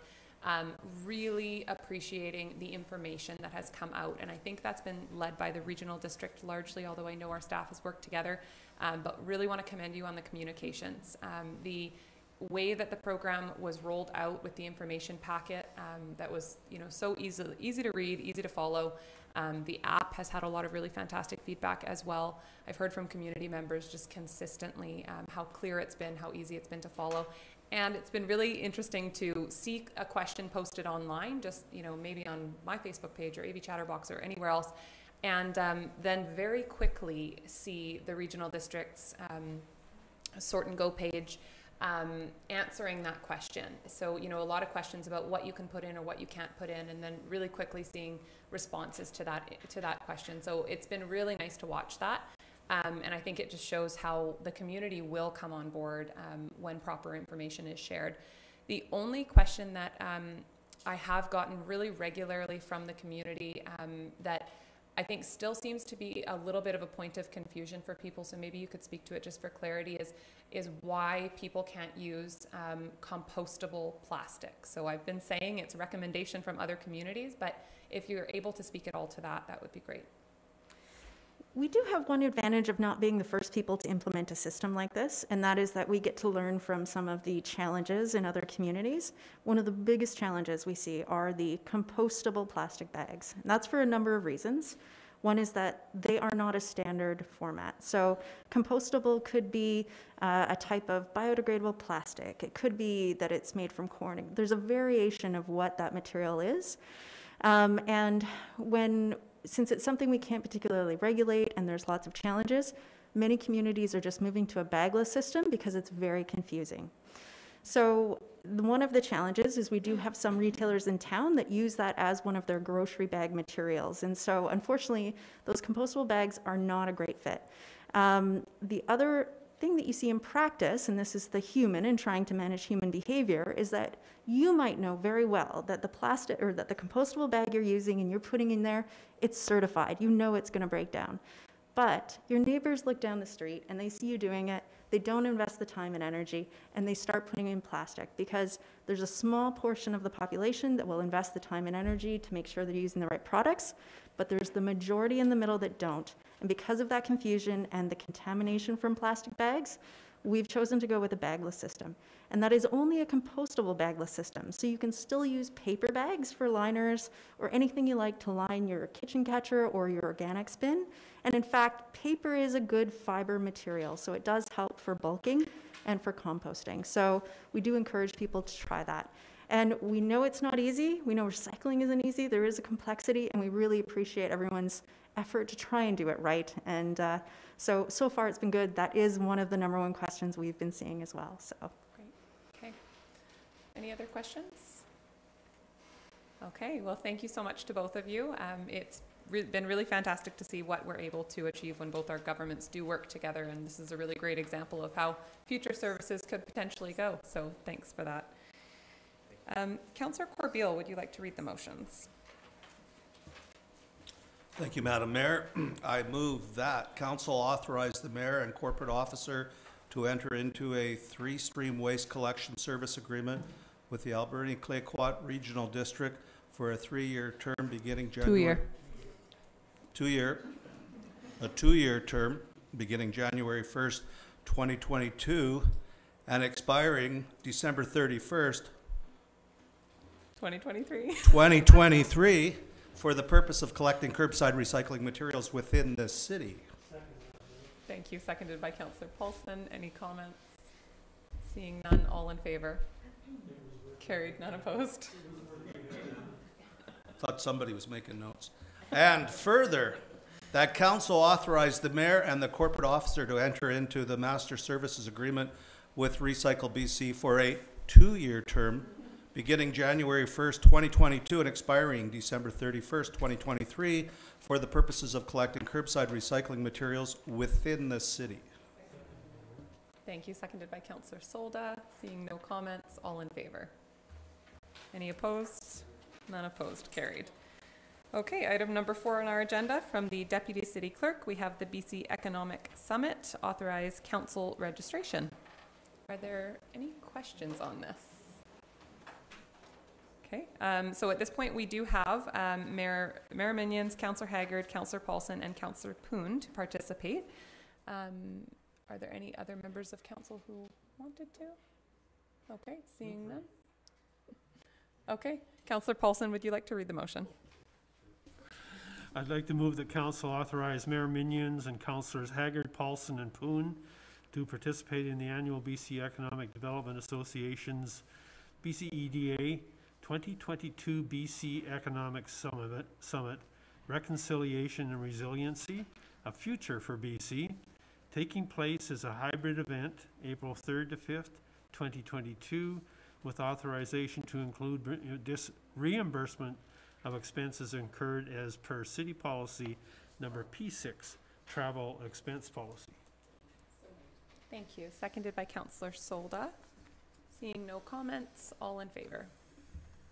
Carried. Thank you. And item number 5, also from the Deputy City Clerk, we have the Truck Loggers Convention authorizing council registration. And I believe at this point we have myself and Councillor Corbeil and Haggard. Were there any other members of council who were able to or wanted to attend? Okay, seeing none. Councillor Corbeil, would you like to read this one? Thank you, Madam Mayor. I move that council authorize Mayor Minions and councillors Corbeil and Haggard to attend the Truck Loggers Association Convention and Trade Show taking place January 12th, 13th, and 14th, 2022 in Vancouver, BC, with authorization to include reimbursement of expenses incurred as per city policy number P6, travel expense policy. Thank you. Seconded by Councillor Solda. Seeing no comments, all in favor? Carried, none opposed.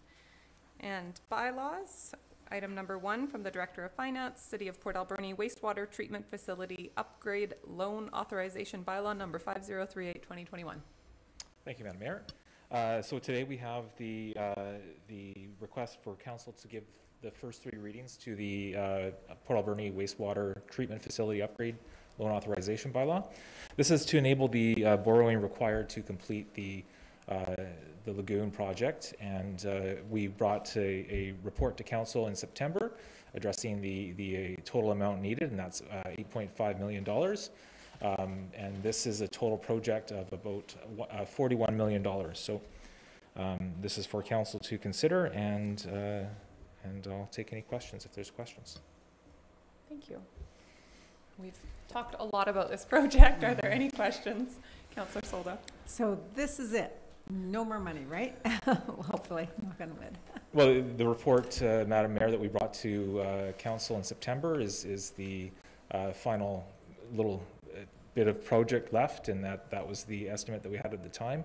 And the Director of Engineering provided his consideration of that, and this is the request that formed that request. So It's just some of the public might have missed that meeting, so I'm just asking for them to. Thank you. Thank you. Any other comments? Okay. And we'll read the motions, but I just want to say that this is a project that has spanned many councils, many different employees, decades, I think, and we're finally at a point of just about being able to turn the system on. I'm really proud of the work that has been done on this, and although sometimes I think it's easy to look at a project and think $41 million, that's an incredible amount. It's been funded almost half by grants.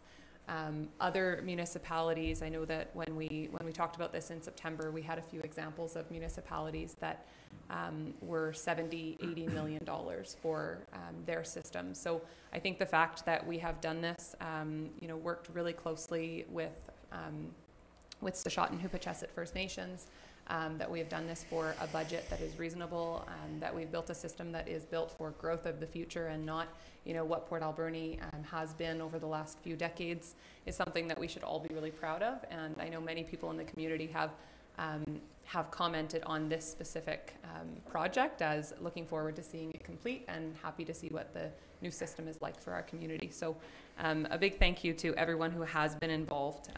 I know it has not been easy to get there, but we are really looking forward to the new system starting up.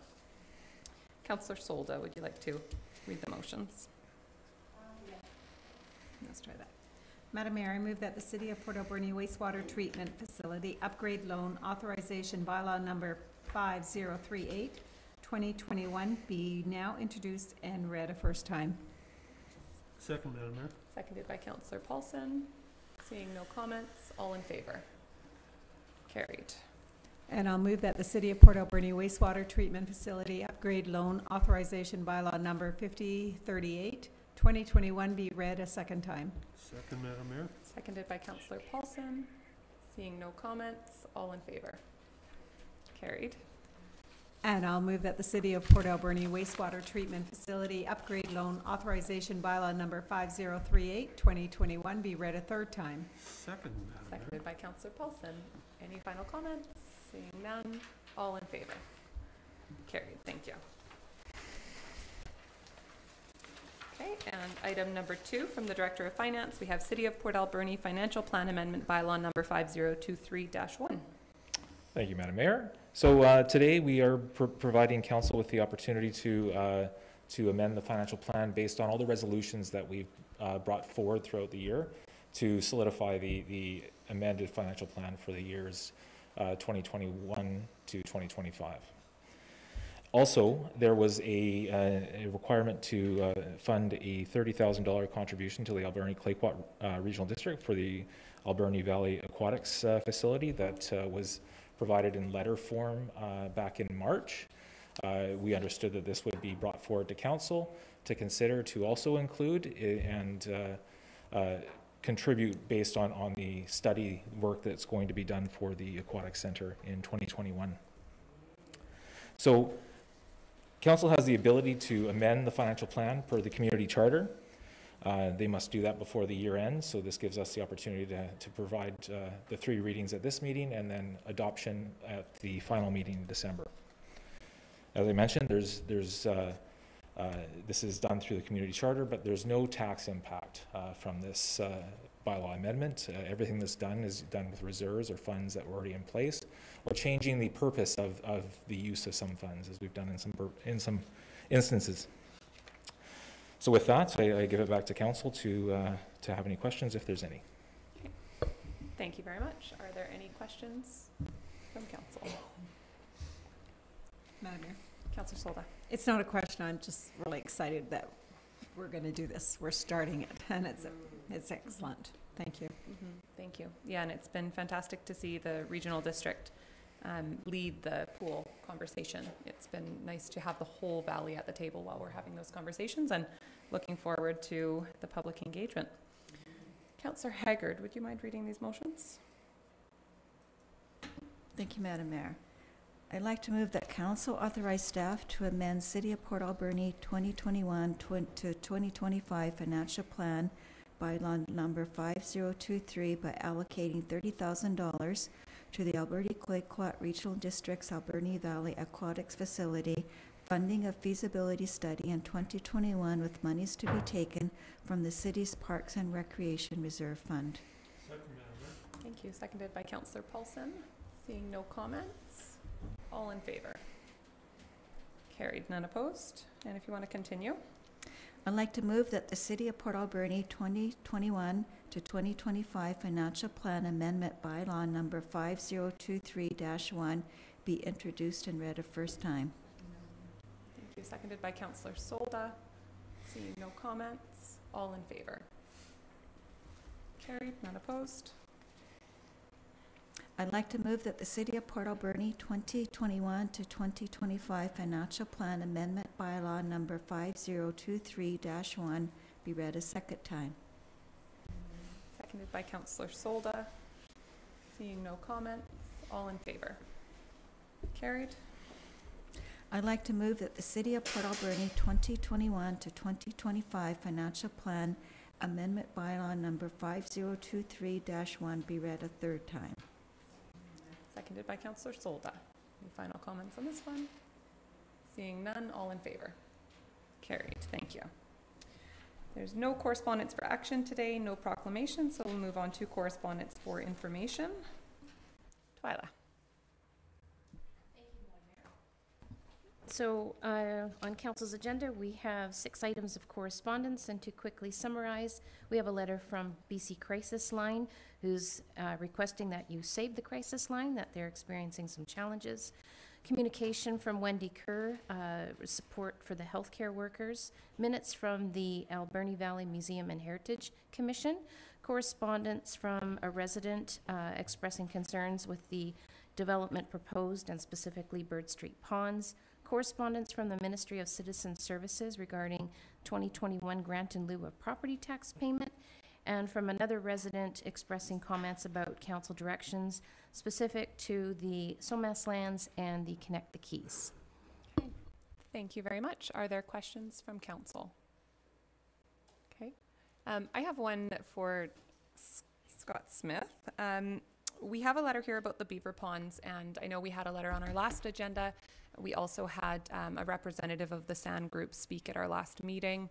And since then, I've just seen a lot of confusion in the public about proper process. When will members of the public be given an opportunity? You know, when will they be given an opportunity to be heard? How should they properly communicate? And when will that process really start? So I think this is a great opportunity if you're able to just highlight kind of what the process is for anyone watching, so that they know how to make sure that they have an opportunity to have their voice heard. Certainly. So I can give a high-level overview. So the city has received an application for an official community plan and a zoning bylaw amendment, which includes 3 properties, one of which has the 2 beaver ponds that are referred to quite often locally. As council may be aware, it's a substantial process. You know, they're currently proposing about 2,300 dwelling units up there, so a major development application. This will take a significant amount of staff time to review, and this application has not come forward to council yet. You know, there's a number of steps that we will have to go through.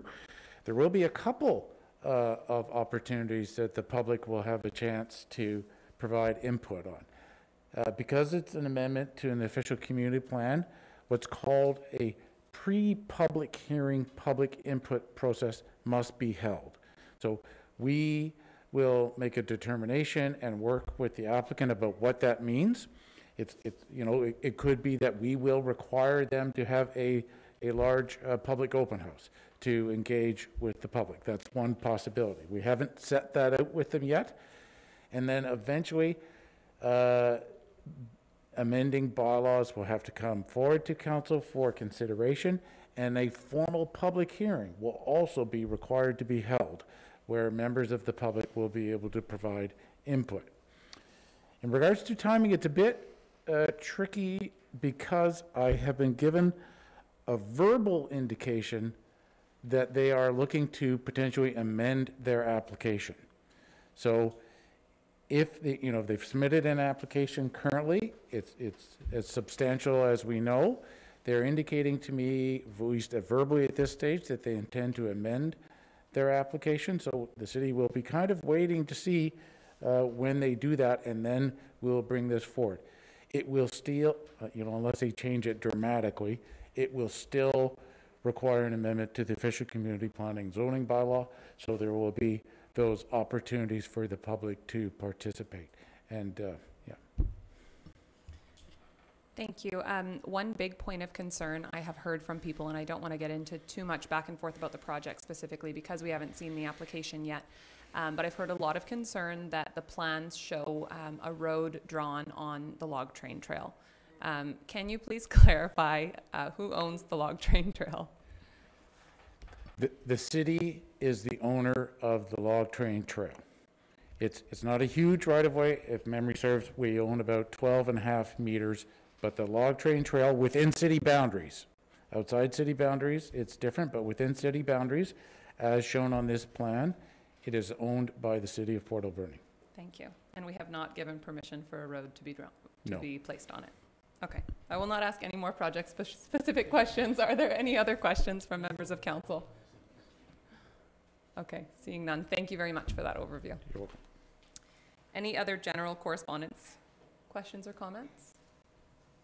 Okay, seeing none. Oh yeah, go ahead. I was struggling to find out where I could fit this in, but having a conversation with a resident on the 4300 block of Michigan Road, his question was, how do residents go about submitting a petition for street repair? And our director of engineering is not here, but I just need to know how they would get in line. His water line's over 60 years old, and nature's drain is running into his neighbors and his yards, and they'd just like a little bit of an upgrade, but not quite sure of the procedure. So I said I would bring it up at the meeting, but this sounds like a good time as any. Thank you. Tim, do you want to just comment on that? Madam Mayor, I'm happy to call that citizen back, if you like, Councillor. Sometimes members of the public have already engaged with staff and then want to bring that to council, and I'll inform them about what that process is. Thanks. Thank you for that. Okay, would somebody like to move receipt of our correspondence for information? Thank you. Moved by Councillor Paulson, seconded by Councillor Washington. All in favor? Carried. And any items councillors would like to highlight from reports? Okay, Councillor Washington. Thank you, Madam Mayor. This morning on our way to in-camera, I got a call from our good friend Donna Brett, past councillor and freeman of the city, and she just wanted to remind me that her 16-year-old granddaughter, Roxy Manson, is instigating a program, Warm Socks for Warm Hearts, and is collecting new socks that will help the Salvation Army and the Alberni Community and Women's Service Society. Socks can be dropped off at Elite Dance Studio, Boston Pizza, Starbuck Grill, and Walk the Coast. So on behalf of Mrs. Brett, thank you. Thank you very much for sharing that. Okay. Would somebody like to move receipt of council reports? Moved by Councillor Solda. Seconded by Councillor Corbeil. All in favor? Carried. And new business, this is an opportunity for members of council to raise issues as a result of business of the meeting or make notices of motion for our next meeting. Councillor Washington. Thank you, Madam Mayor. Back in June, we had a big press conference with our friends at the Sand Group, and I was wondering if it would be possible to invite them perhaps to a meeting in January or February to sort of get a progress report on the container shipment, the Hector Road, Colson Mill and Stamp Avenue, just see how things are going. It's just be nice to know, and I get quizzed about it all the time. Yeah, I think we could certainly invite them. We could invite them to speak to everything except for their development, as that has to follow process, but absolutely, we can reach out to them. I think I have a meeting coming up with them in the next week or so. Okay, thank you. And that takes us to question period, which is an opportunity for members of the public to ask questions of Mayor and Council. Mr. Anderson, come on in.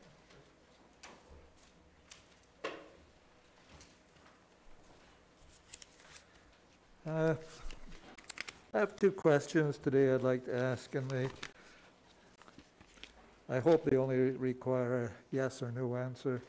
I, first of all, want to congratulate Mr. Pye for moving to probably another endeavor. And my questions are going to be directed to him because probably this was the only opportunity we'll have to do so. And it is related to the outstanding issue of the Kingsway Hotel. I bring it forward, if you don't mind me mentioning it, because I felt over the last 2 years my credibility at times has been challenged, one by the silence and the fact that many of the issues were never addressed in a timely fashion. And that's important to me. So you may not understand why I'm asking these questions, but they are relevant. And the first one, to Mr. Pye, to yourself, Mayor, I have brought forward the issues relating to the Kingsway, and I thought they were legitimate, fair, and issues that needed to be addressed by the public. And I just want to know, through Mr. Pye's version, whether he agrees that my issues were relevant and justified, are justified. Yes or no would suffice. If you want to elaborate, that's fine with me too. Yeah, no, I appreciate you would like a yes or no answer, but really you don't get to corral me into a yes or no. And I know that's not your intention, but these are broader matters. This is council's meeting. Mr. Anderson brought questions to council, and as staff, all staff support council and take direction from council. And I don't say that to say, hey, it's their fault, not staff's fault, but really in this room, in this meeting, a question period or letters to council, people are asking council for responses. And when council wants information, they'll lean on staff for that. So it's really not my place to say whether that was that belonged in this room or not. It's council's interpretation of that, and I say that Fair with enough. Deepest of respect. Fair enough, I understand. So let me ask the question of council. It's even more important. I wasn't going to do that today. Do you think my questions, am I looking into the issue and bringing them forward and pursuing them, sometimes to more and not always getting straightforward answers, etc. I'm just asking, do you think my questions in bringing up this concern was a legitimate concern to be brought up? Could be yes or no, and we'll move to the next one. Yes. Yes? Yes. Thank you. Appreciate your... My second one, and this is directly to Mr. Pye. I met on, I believe it was February 28th with Mayor Minions and with Mr. Pye, and I presented some of my concerns about the Kingsway Hotel. It was a half-hour meeting. Didn't take long. There wasn't a lot of discussion. Showed some pictures. And I had said that I thought it was unfair to bring this to a city council meeting because it wasn't fair to Ms. Poon not to have the opportunity to address in a more private manner the issues, at least some of the issues. At that point, of course, because if I get a word wrong, you could say yes or no. The intent was, Mr. Pye had said, well, if it was brought forward at a council meeting, which I also agreed with him, was brought forward at a council meeting, this might imply that the council was providing favors to a council member. To that, in those terms. And I just want to ask Mr. Pye if that's an accurate account of what was, and I had said afterwards, yes, that's why I am here. Is that an accurate account of what took place? As the gist of it. There's context to the Yes. matter. I recall the meeting, and I recall not being able, the mayor and I not being able to engage you with the responses to the questions you were asking because we didn't feel it was our place to respond to any member of public about an ongoing enforcement issue for any. So that was the reason why we weren't able to give you some answers. And I recall not saying the question, to you though. It's not my question. Recall saying to you that that should the matter come to council, it could undermine confidence in council among the public, and I know that wasn't your intention, and so that was why I was saying, you know, be cautious bringing it here because it could mislead around. It's not helpful to anybody, to the community, to have the confidence of council undermined wrongly, and so that's why I was asking you to be mindful of the consequences of bringing that matter forward. Oh, that part. So I think I agree with the meeting. I think we have a different, maybe, recollection of either what the words were or what the intent of the words were. Well, but basically what I'm saying is that if it was brought to council, that it might imply some of the things you've talked about. That was more close to the wording of what was said there. It was very brief. Yeah, there was never, and I'll say very clearly, there was never any intention to stifle your ability to bring matters forward or to ask questions about councillors. And I think we had a good meeting of the minds in that meeting. I'm not suggesting that was the case. You went where you had to go. I respect that. And we were able to give some answers and we weren't able to give some answers. So we ended up going down a path that none of us wanted to. And we just weren't able to give you the resolution that you wanted in that meeting. You're not in my head right now on this question, so I have a reason that may not be understood by the rest of you. Okay. What was said in that words, and we're seeing it different ways, was it wouldn't have been a good idea to bring it forward to a council meeting. As a result, it may not reflect, I'm changing the wording again from what was said, it may reflect on the rest of the council. I agree that might have happened. That's why I said that's what I'm doing here. Am I reasonably accurate in what I'm saying? You're reasonably accurate. Thank you very much. We were just not able to give you the resolution you wanted there. I didn't. Thank you. Thanks. Thank you, Mr. Anderson. Come on forward.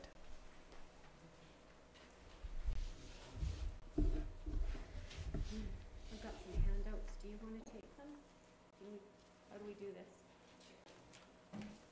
There's that one and that one. Good afternoon, Madam Mayor and Council. First time I've spoken here. I'm fairly new to Port Alberni. My name is Gail Sheeler. I've worked for VHA for almost 30 years. I'm also a registered nutritional health coach. And I come to you concerned about the vaccines. And this is the VAERS report. Has anybody had a look at it before? I printed them out. They're in color. You can see the graphs. could say a lot. There's a lot of information in here. I'm really, really hoping that you all have a look at it.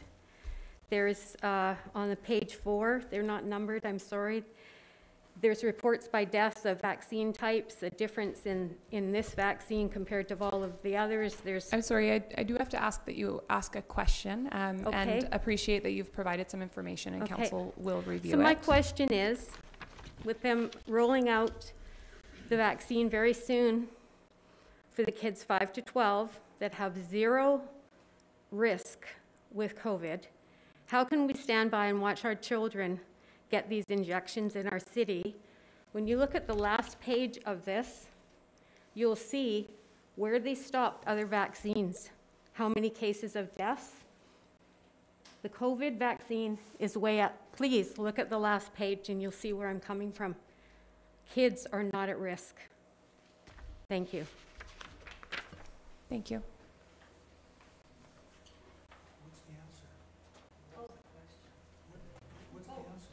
That wasn't really a question for council to answer, so.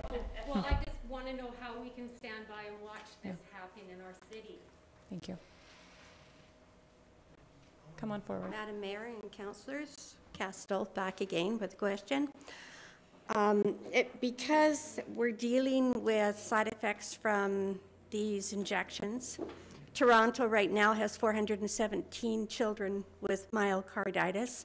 They're having an investigation of their own away from CDC and Health Canada has actually got statistics on, sorry. And they are also saying that there's a lot of damage being done. So with you segregating our people in the ice rinks and our sports rinks. We do need to have a question. Coming. I do, it's coming. So they are being separated and parents can't go in to see their kids playing. I want to ask you all, can you tell me what's in these injections? Can anybody tell me what's in these injections that are going to be placed on these children? Second question, do you know the long-term effects of this? Anybody? It would be really good if you did your research. Thank you very much. Thank you. We are not regulators of vaccines, so we are not. When you start... No, we are, this is not a back and forth. That is our answer. We are not regulators of a vaccine. Appreciate you using your opportunity. Our sport ring, and we are taxpayers. I just want to say thank you for allowing me to even ask a question. I usually shoot from the hip, so I wasn't, didn't even follow my paper.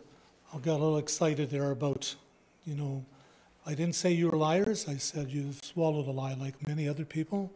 And we're all probably guilty somewhere of doing that very thing. My question is, I mentioned before, I'm not vaccinated, but I did get COVID, and I have all the proof that I am fully immune to the COVID virus.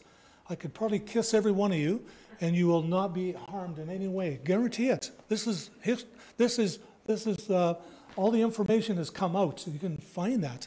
My question is, I'm in a position where I'm not going to take the shot. I don't have a passport. I'm fully immune to it. What is council going to do? Are you going to make a stand for people like me? Not just for me. There's probably hundreds of people in Port Alberni. What are you going to do? Are you going to say something to someone somewhere that, hey, this is very unfair and unjust? We need to follow the science and not follow the politics. So what is the answer? What are you going to do? Thank you for your question. Tim? Madam Mayor, I can say that I've already sent a message to staff and asked about that issue. Is there a provision where somebody who's documented as having recovered from COVID can have essentially the equivalency of a passport? And when we find that answer, we'll bring it back to council. Do you want a few hundred people to come in here with all the evidence? Would that be good enough?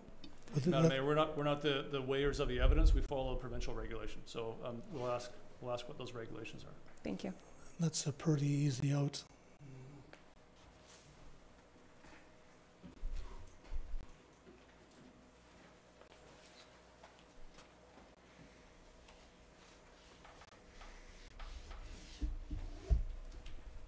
Hi, again. Madam Mayor and councillors, I do have a question, okay? That's just all, okay?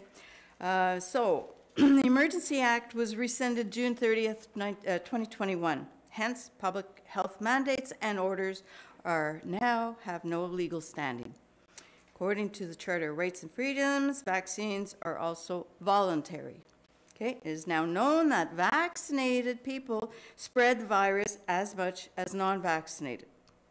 Vaccinated people are contracting COVID more than unvaccinated people. Port Alberni businesses are hurting more now than ever. Look at all the empty stores. We do have to ask you to get to the question. Yeah, and segregating consumers with the health passports only helps to harm them further. Hence, how can you impose the health passport when it is not in the better interest of the Port Alberni businesses? How can you continue it? And, Thank you for your question. You have the right to not impose them in the city. So why would you continue to do so and harm the city? Thank you for your question. There's not an answer to that. There's no answer to that? Would you consider thinking about rescinding the health passport in the city here? Because you're not mandated to follow those orders. You can say no. There's many cities that have said no. Okay. Thank you very much for your questions. So will you consider that? Will you talk about it? Will you discuss it? Council has ongoing conversations about provincial health orders, and it is the stance of council that we will follow provincial health orders. It is not our place to overrule a provincial health order. Thank you. And we're not going to answer the same question over and over. Even though they have no legal standing. Okay. Come on forward.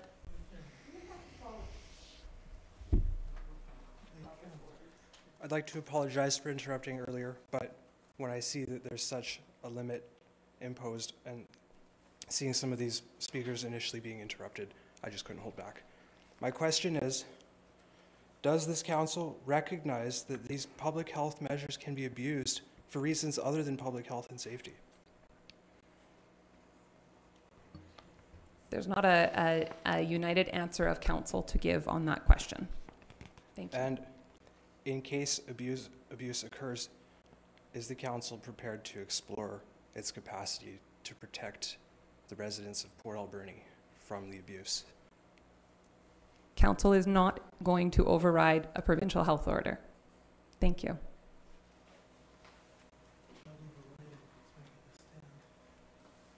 Are there any other members of the public who would like to ask a question today?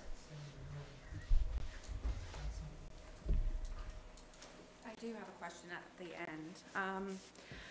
I am previously vax-injured, and one of the side effects of my booster when I was in high school is MS. And we were not informed of that at the time. They just lined us all up, gave us the shots, and I was losing vision in my eye, and on and on. My stepdaughter received vaccines, and after that she ended up with a very rare seizure disorder. Not the COVID vaccine, but a previous one. She is no longer allowed to work because she cannot get a vaccine due to the fact that it could kill her, according to her doctor, or cause her seizures to happen again. She was just denied entrance into a funeral of her friend. I am not allowed to go into, because for my health, it's not in my best interest. It could kill me. It could make me blind. I don't know. So I'm not gonna, none of you can say that it's safe for me, yet I'm still being denied, kicked out. I can't go into the arena that I pay for with my taxes. So my question is, will you reimburse people like me that are being denied access to things that I pay taxes for? And just the ability to participate in Port Alberni as a human being and not a pariah. Because it is heartbreaking and it is despicable to be treated this way. I have a support group of many women that are crying, they're losing their jobs, they're losing their homes because of these mandates. And I want to know if there's going to be some compensation to the people that are being discriminated against, segregated, and treated like crap. Thank you. I'm very sorry for the health challenges that you and your stepdaughter have both had. We do not have a mechanism at this point to reimburse a portion of taxation or to tax differently under the community charter. Thank you. Are there any final speakers today? Okay. Cheryl? Come on forward, Cheryl. Remember? Oh, I'm feeling bad for you guys. I mean, you all have valid points. I get all that. So this is really sticky. Could you do something to dry it off? It's like, anyways, I have letters because I spoke at the last, to hand out to everybody, correspondence. Because I don't want to say something and not follow up with it, right? That's not professional. But anyways, I do have a question. And, my little heart, you guys, little hard on the people. Gotta tell you. Anyways, I'll try to tame them down for you guys, okay, next time. Anyways, Christmas season, Cheryl McLean. Christmas season's coming. Peace on earth to all men, joy, love, hope. And I wasn't gonna come again. I really don't want to be here, you guys, just so you know that. But I was this morning looking in the paper on all the things to do. I'll come with the question. Give me 1 minute. I will. I'm prepared. Anyways, so I was looking through the paper and it really hurt my heart because there's all these rules and so on and so forth creating in the community what's going on here. And I won't talk about what the last lady talked about, but okay, here's my question. What can you do, because I'm going to change it up a bit, you guys. What can you do to make the community, because I'm all about community, you guys know me, I love the community, and the facilities that are public, that we pay taxes to, available to everybody? How about that one? Huh? City Council is not going to override a provincial health order. No, okay, so other than that, so if we can come together and we can create this in a different way, other than this illegal order, which it'll work itself through, I'm not concerned about that, but other in the letter that I did for you guys to protect you, mumble. I'll tame him down. But anyway, so my question is that when you scan the Vax passes, there's personal information on it. Yeah, there is, and it goes, I know that. So I wrote that in the letter, and you guys need to be aware of that. You can look at them, but other than scanning them. So my question is, can you not scan the Vax passes and people show them? Because their personal information is on there, and I know that. Can you do that? Thank you. That's a great question. Okay. I am not sure of the answer to that, but our Director of Parks, Recreation, and Heritage can bring back an answer on that. Okay, thank you very much. And sorry for the, the party back here. Anyways, carry on, you guys. Have a great day. Thank you, Cheryl. Okay, would somebody like to move adjournment? Moved by Councillor Sol. Oh, sorry, before we move adjournment, we are going to, would somebody like to move that we reconvene our in-camera meeting?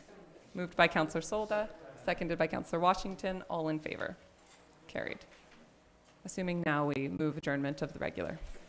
Would you like to move adjournment of the regular? Moved by Councillor Solda, seconded by Councillor Paulson, all in favor. Carried. Thank you.